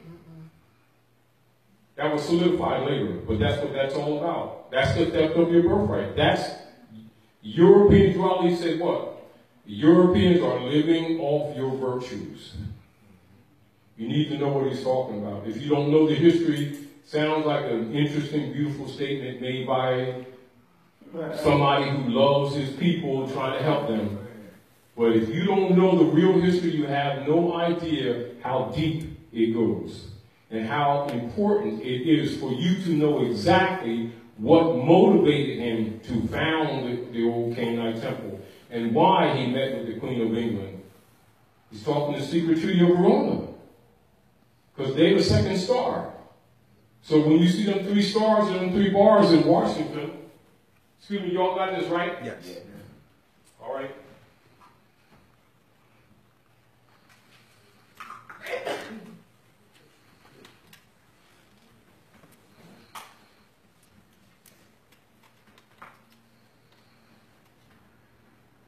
When you're Washington, District of Columbia,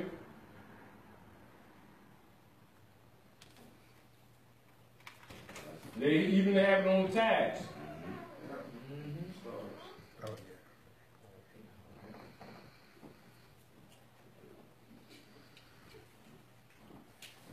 That is the family crest used by George Washington, who chopped down the cherry tree.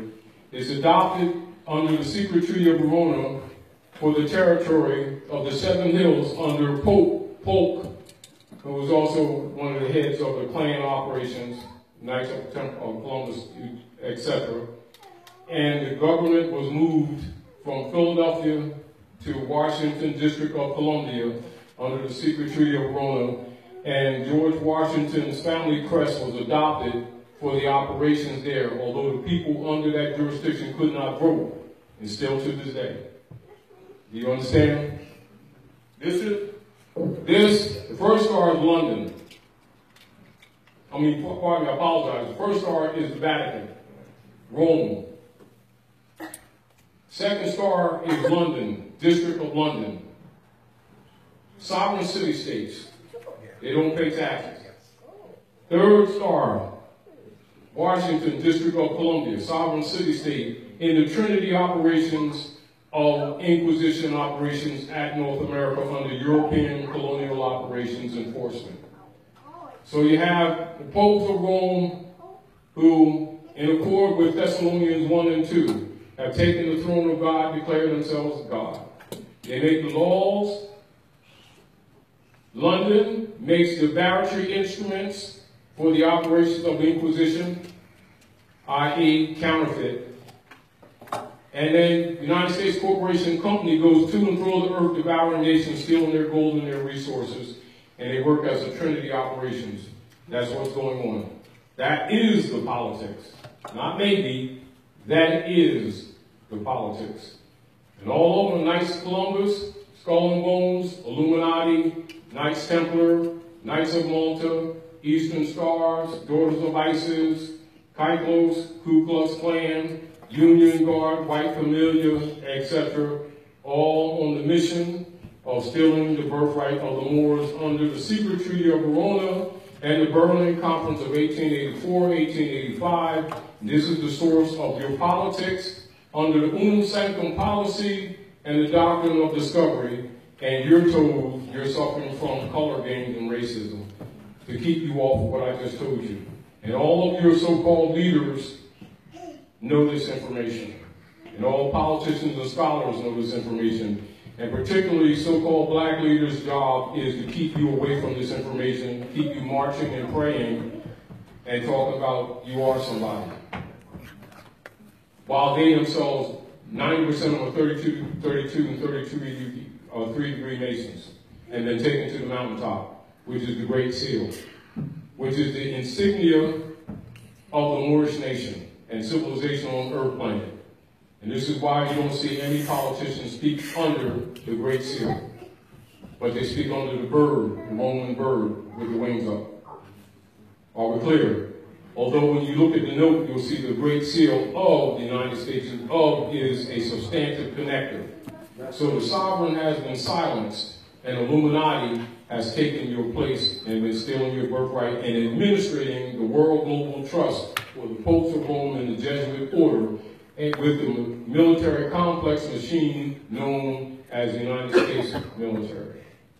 Enforced locally by Roman soldiers who call themselves policemen, who are really members of the gangs of New York for killing off the indigenous people for the Popes of Rome, the United States Corporation Company, in their conversion operations to transfer your estate artificially to the United States Corporation Company that Lincoln bankrupted in France, that's now registered in Puerto Rico, that went bankrupt, I think it was September last of 2012. Again, and this is where the Manchurians and the Russians, i.e. China and Russia, has told them no more shells, and they started dumping them UST bonds as a countermeasure to the European operations and told them to enforce the Constitution to which they have obligations, and they have been in abridgment in severe breach of trust since 1861, which is the source of the world's wars that have been continuing ever since then to maintain the fraud of the global world trust, i.e. the theft of the birthright of the Moors by which the world has been run ever since 1861. That's why you put everything in trust. Because you're the heirs to the estate.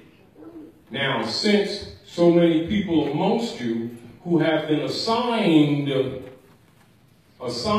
positions to teach you these things, and Durali also set up a trust to protect you. And the Moorish Holy Temple of Science, which was registered as a civic organization. And then Marcus Garvey was teaching governmental structure, and Durali was teaching nationality.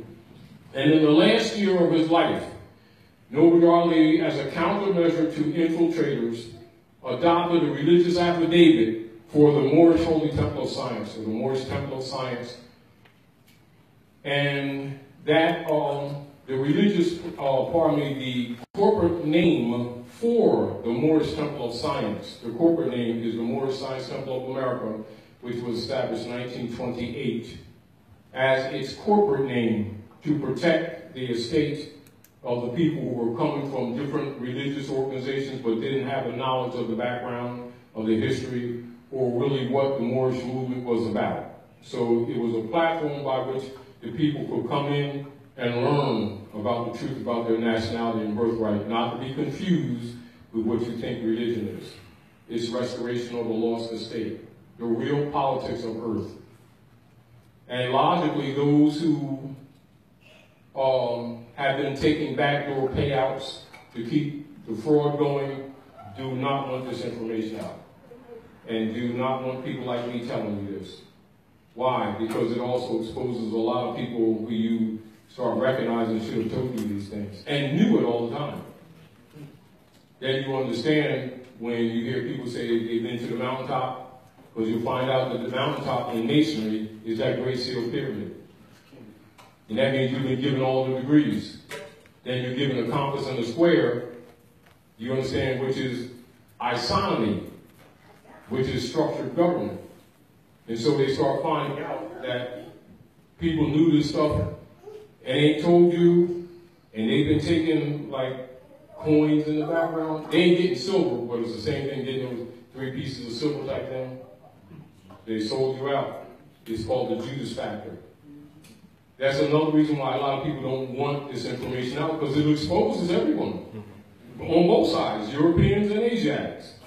And people who've been playing you around, emotionally arguing colors and human beings, and no matter what color you are, and the black people, and the green people, and the orange people, and the purple people, and the black people, and the white people, and the burgundy people, and it doesn't matter.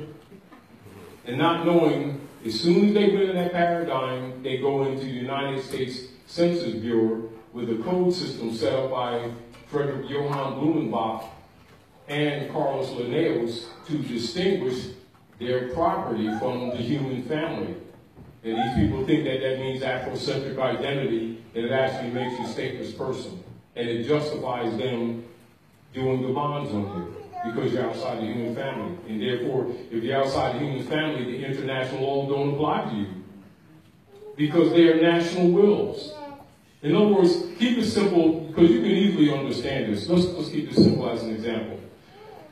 Like say someone from Manchuria come anywhere in the world, or what you call Tianese or Chinese. That's Tianese, Chinese, and they come and start calling themselves light-skinned yellow guys. In law, they just lost their birthright. That's not hard for you to understand.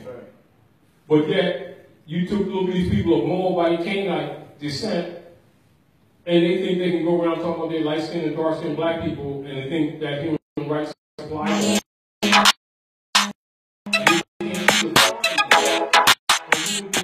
They have nationalities all around the world. They come under international law. Anyone who's not a nation has no claim on the national will, which is what constitutions and treaties are. Does that not make common sense? It makes great sense. But the term black, what about that being... It's called a non-begeer. What about that being the antithesis to white supremacy or white racism? Now, but you must know what white supremacy is. What is white supremacy? Now, now pay attention to this. This is a good exercise. Good exercise. Repeat that and then explain the position. We know that that's out there. Now, so it's not a rejection, but I want to show you something that is very important. So if you say white supremacy, then that's a presumption automatically that you know what you're talking about. Am I correct? I mean, because we all do that. Me, I would say it, and many people say it. So now, you're required to explain white supremacy, its foundation. And don't make stuff up. But also recognize you have an obligation when you throw out these phases to know what you're talking about. Now, question. When did white supremacy doctrine come into play? White supremacy doctrine, or the term white, Caucasian, white supremacy. Now see how you're equating? Now there's nothing wrong with that. I want you to pay attention to yourself. Go ahead, that's fine. But now pay attention to this. Pay attention to this, you all. The deal that you're doing here and what this exercise we're doing is making each other responsible. Means that we pick up terms and phrases that are thrown in society under the conference of semantics, not ever being challenged to explain ourselves, but assuming that people know what we're talking about and agree with us, and then take that position, not knowing that we're neutralizing ourselves because we think that we're speaking in favor of a position. Teachers. Do you understand? White supremacy. Now let me give you some reference points. Wigglesworth Party. Are you familiar? Wigglesworth Party. Of 1859, I am not. Wigglesworth Party. All right, let's talk this. Horace Greeley. You familiar? Newspaper man. Knights of Columbus Ku Klux Klan Oath. Are you familiar? Yes. Mother's Parade. Are you familiar? Just learned that today. Kansas-Nebraska Act. Are you familiar? The split up of the Wigglesworth Party and the formation of the Republican Party. Are you familiar? Vaguely. All right. And the agreement that the Europeans under the Republican Party, after the split of the Whigamo Party, would take on the title white people that did not apply to them prior to 1854. Are you familiar? I don't have that recollection. I thought it was... Well, now, when you say white supremacy, that's what the world is accepting, that you know the history of what you're talking about. And if you say that, make those statements without having the background knowledge, you would actually be undermining yourself. Yes. And the consequences of which you would suffer, you're held to it, irregardless. Meaning that if I put a sign outside talking about I'm a surgeon, and I start messing people up with rusty butter knives and stuff, and then somebody comes at me, and say, well, see, every surgeon don't know about the anatomy of the body. You got a sign out there saying you're a surgeon? Well, yeah, did you take one penny for services? You're held to it. Now, and when you call that European white man, you just called him sovereign. Now, in law, as far as law is concerned, you know what you're talking about. If you say it and don't qualify it, are we clear? Are we clear? Extremely. Now, in law, you're held to it. And in law, they can use it against you. Because you just assigned them. Now, by not knowing the history, logically, you would make those statements according to how it's thrown around in the community, because you feel people saying this thing and you're looking at it in the context in which it is used, right? So you feel safe saying it. You think you're actually fighting for your people. In your mind. You have an understanding of how the word is being used today. And guess what they say in law? Ignorance of the law is no excuse. And what do? We start making excuses, and now we're in contempt. And then you're treated with contempt. Now we're madder than we were when we started with. Now they were really racist. No, seriously. No, that's right. Now, let's talk. Let's talk. Whigamo Party. Ours really came to the Whigamo Party. That's why I gave you references so you can do research. When you do research, you'll find out when they took on the title, once you understand the history, you will not call them white people without qualification, will you? Will you? Not knowing that you're the white man. Got it. It's a legal status. But if you bought into the brand, not the gear system, you would think that white and black are identities. Once you use it in that category, it indicates two things: your incompetence and your abandonment of your estate. Logically, if you don't know the history, that doesn't dawn on you that that's what you're saying. Because you've accepted the connotative, not definition, presentment. The only definition to the word is its etymon, its etymology. It remains for life. In other words, the mother of the word, the matrix, is always its mother. Any connotative entry is not a definition, it is a presentment, distinguished from definition. If a connotative presentment is accepted as definition, that means that the connotative conference or connotation by Europeans to set up a language system for the preservation of forced servitude under the designation slavery is operative and well. Now, in law, if you use it, if you adopt it, you are declared incompetent and stateless persons. It has its function. It has its service. Now, upon understanding the principle of reclamation of a state on nationality, these things are exposed to you so that you can fix your language. Why? Culture is in the language. Now, again, when you're dealing with a state or what's called restitution of a state, if you mix connotative presentment with denotation in a legal and lawful argument, the opposite party can defeat you if they choose to. It may confuse you because your concept is that you're coming from a moral position. you're passionately talking, you know, ethically and moral principle that any living being should know. And wonder why you keep losing. Connotative linguistics. When you don't know what you're talking about and you're declared incompetent.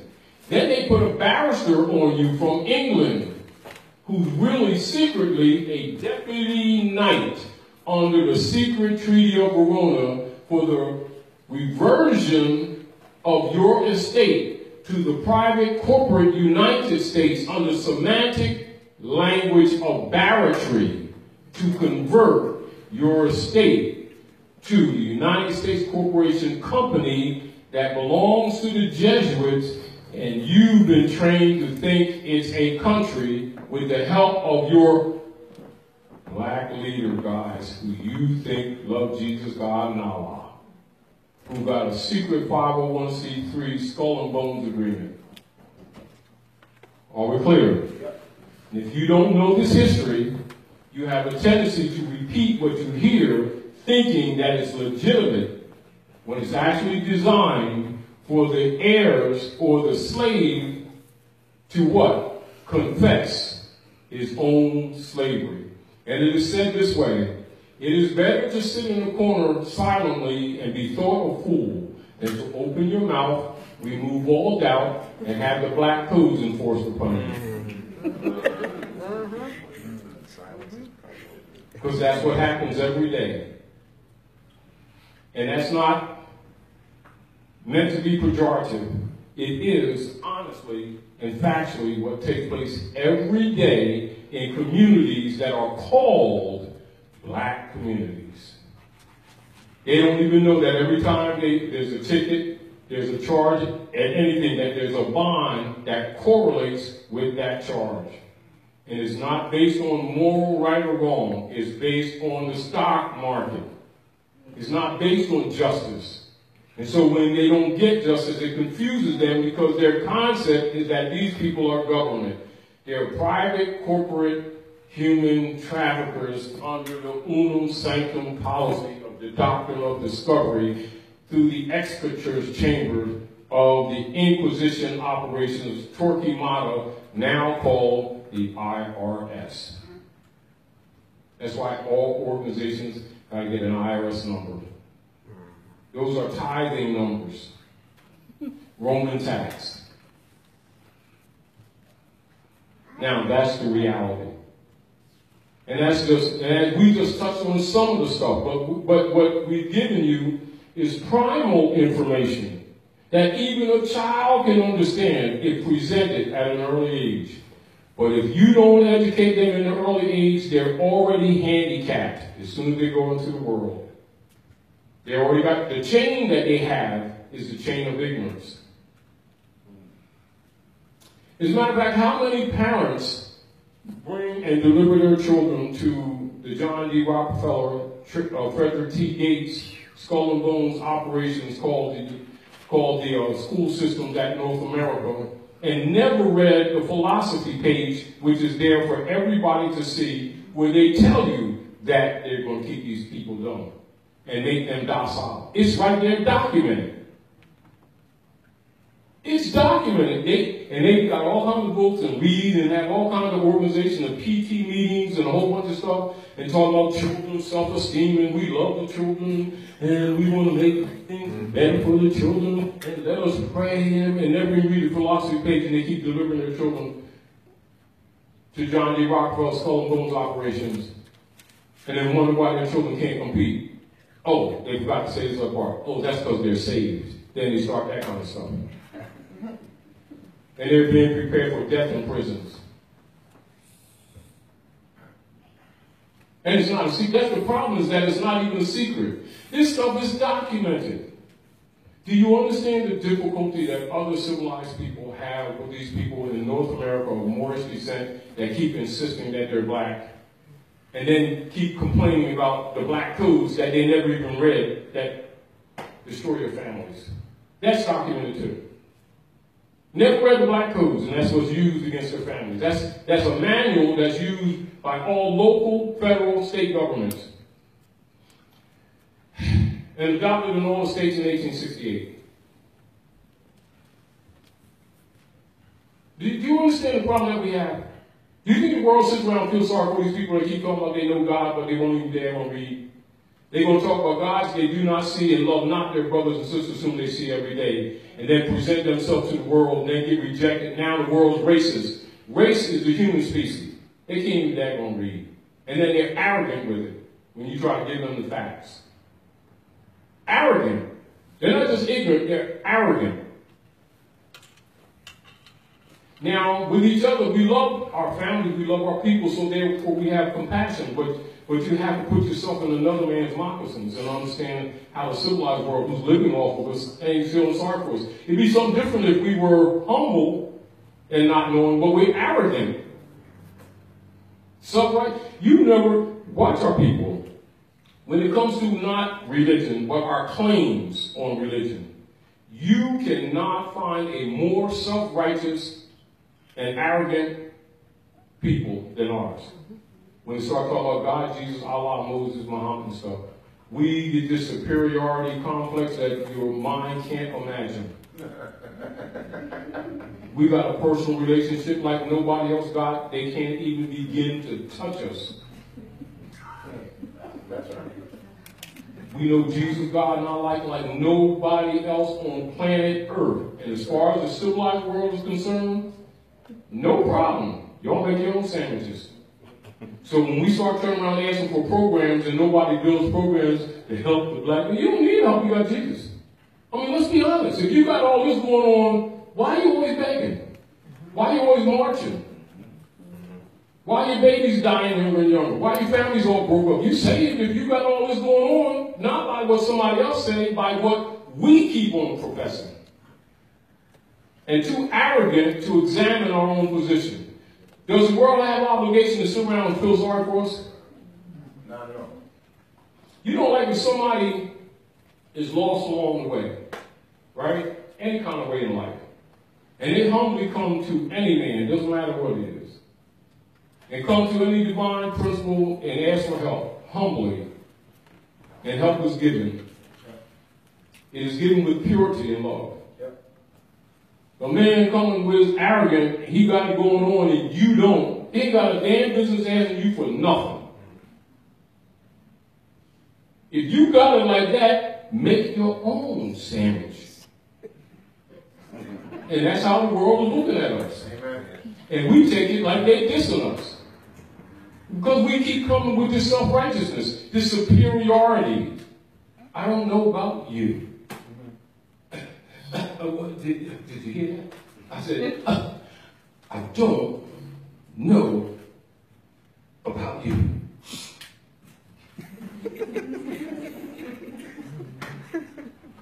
But get me out. You want me to say it again? Wow. I Preach! got a personal relationship with Jesus.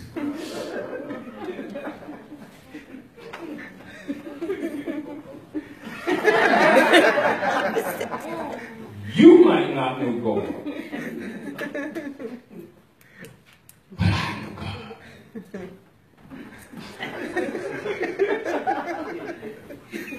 I said, one more time. I know God. I got his personal number. So why do I need some marching program? Why do I need NAACP, PPRP on me, Color Coalition, somebody else's coalition, and some new program for Negroes? If you got all this going on, you don't need none of all this stuff. Unless you're lying your keisters off. Because I'm telling you, my cell phone ain't working, he ain't answering, something's up. No, let's be honest. Because if anybody needs rescuing by the divine order, it's our people and our communities. No question. And that cannot be denied. But some people with self-righteousness will deny it just to preserve their hypocrisy. while their babies are dying, families are all falling apart. The jails are filled with these young brothers and sisters. Gangs of New York members are killing brothers and sisters, young people on the street, and stealing their organs. And they sit around talking about salvation with their hypocritical selves. And as soon as they're out of a job, 3 months, they go in the army for Rome and start murdering people around the world to keep this man in power who never did anything to them. And then come back all shot up with viruses, all broke down, mentally broken, disengaged with their families, and getting poor veteran services, and they're marching again. But they saved. They know the Lord. Do you understand how hypocritical, how black-heartedly, vilely, violently, ugly, hypocritical that is? But they can't see themselves, can they? Can they? That's why the world don't like black people. Because they are hypocrites. But I'm not supposed to say that, am I? I'm not supposed to say that, am I? All the world is waiting for these people to honor their mothers and fathers like other human beings are obligated to honor their mothers and their fathers, that their days may be longer upon this earth land that the Lord their God has given them. That's their lost estate. But they don't want to hear that kind of stuff because they got a personal relationship. Well, if they got a personal relationship, they better call him yesterday because they're in trouble. And they have no idea how much trouble they're in because they're getting ready to get exterminated. And most of them never read Executive Order 11490. Most of them never read the King Alfred Plan, Order Rex 84 Plan, additional to the King Alfred Plan with the biological warfare for extermination and genocide against stateless persons. And the devil ain't doing it. United States Corporation Company operatives have been doing it and are doing it now and are accelerating that activity as we speak. And it got a daggone thing to do with belief systems. And if they're so saved, go ahead and do what you do. Because it appears to me that whatever God's room gave them that they've been talking about, been abandoned them a long time ago. Now that's what the evidence shows, not what they say. We're talking about, let's deal with the evidence. What does the evidence show? They've been abandoned. Because if anybody arrogantly, and if they have any honor whatsoever, sit around and talk about the gods and salvation of these so-called black communities, and that is the established condition, they're lying. All you see is broken families, destruction, drugs, youth dying younger and younger, and the jails packed with them, with all of their salvation and their godliness. And I know that some people get mad because Tarik guy says these things bluntly. But you're not going to fix anything that you won't admit is broken. Now, when the Pope defeated the Moors, and when the Red House fell in 1492, which you know as the Alhambra, they set up a Global World Trust. And with that Global World Trust, they administer all conquered lands and peoples of those lands under the World Global Trust. They use both phrases, Global World Trust and World Global Trust.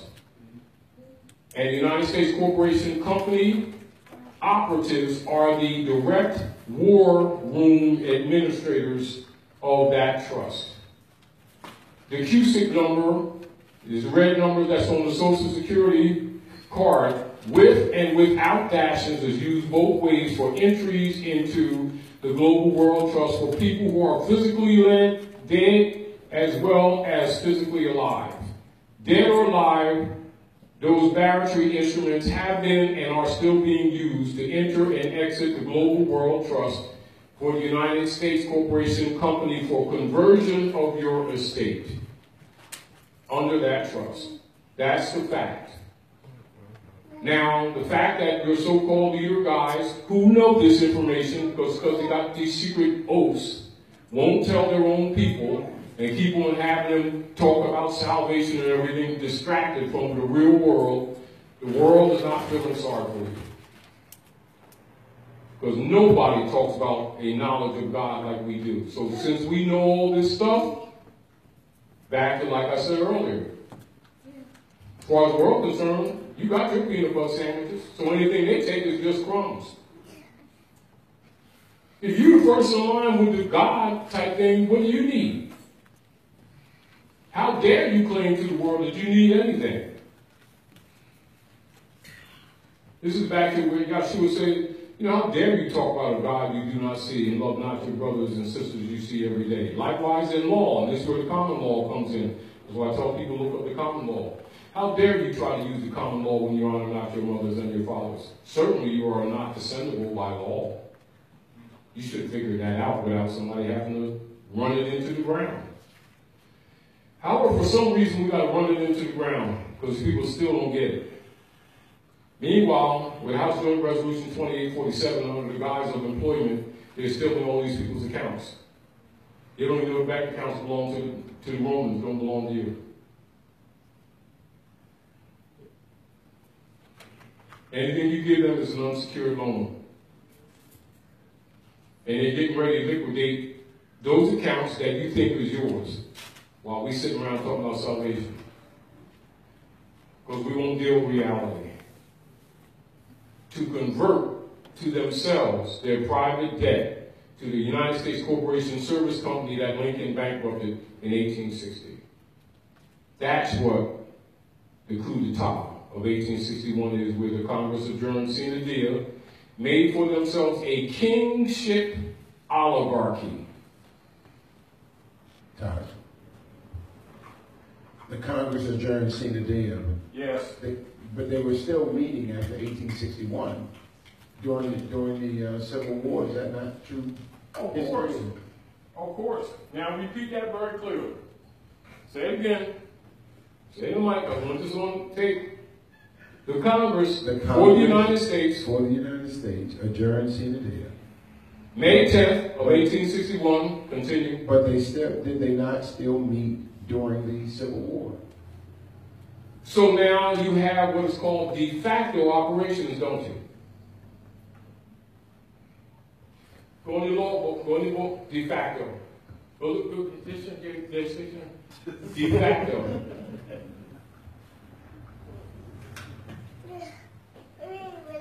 Ready? My toys. Yeah.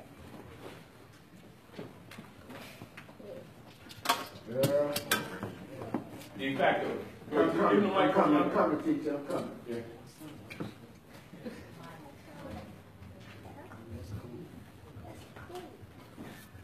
Is that also the reason why some Asiatics will come over here and they'll have on their status white?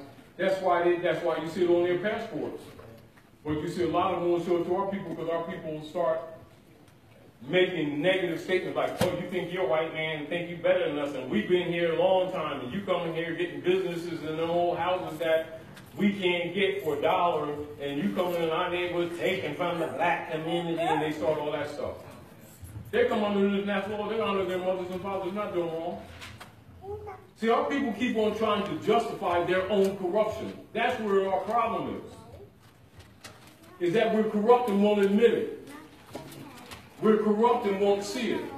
Do you understand what I'm saying to you? And so when nationals come to North America and start making economic progress very quickly and get buildings that we can't even afford to touch, and within months they selling our sisters some else's plaques, braids and stuff, toilet paper, suds. And then before you know it, they're doing all right.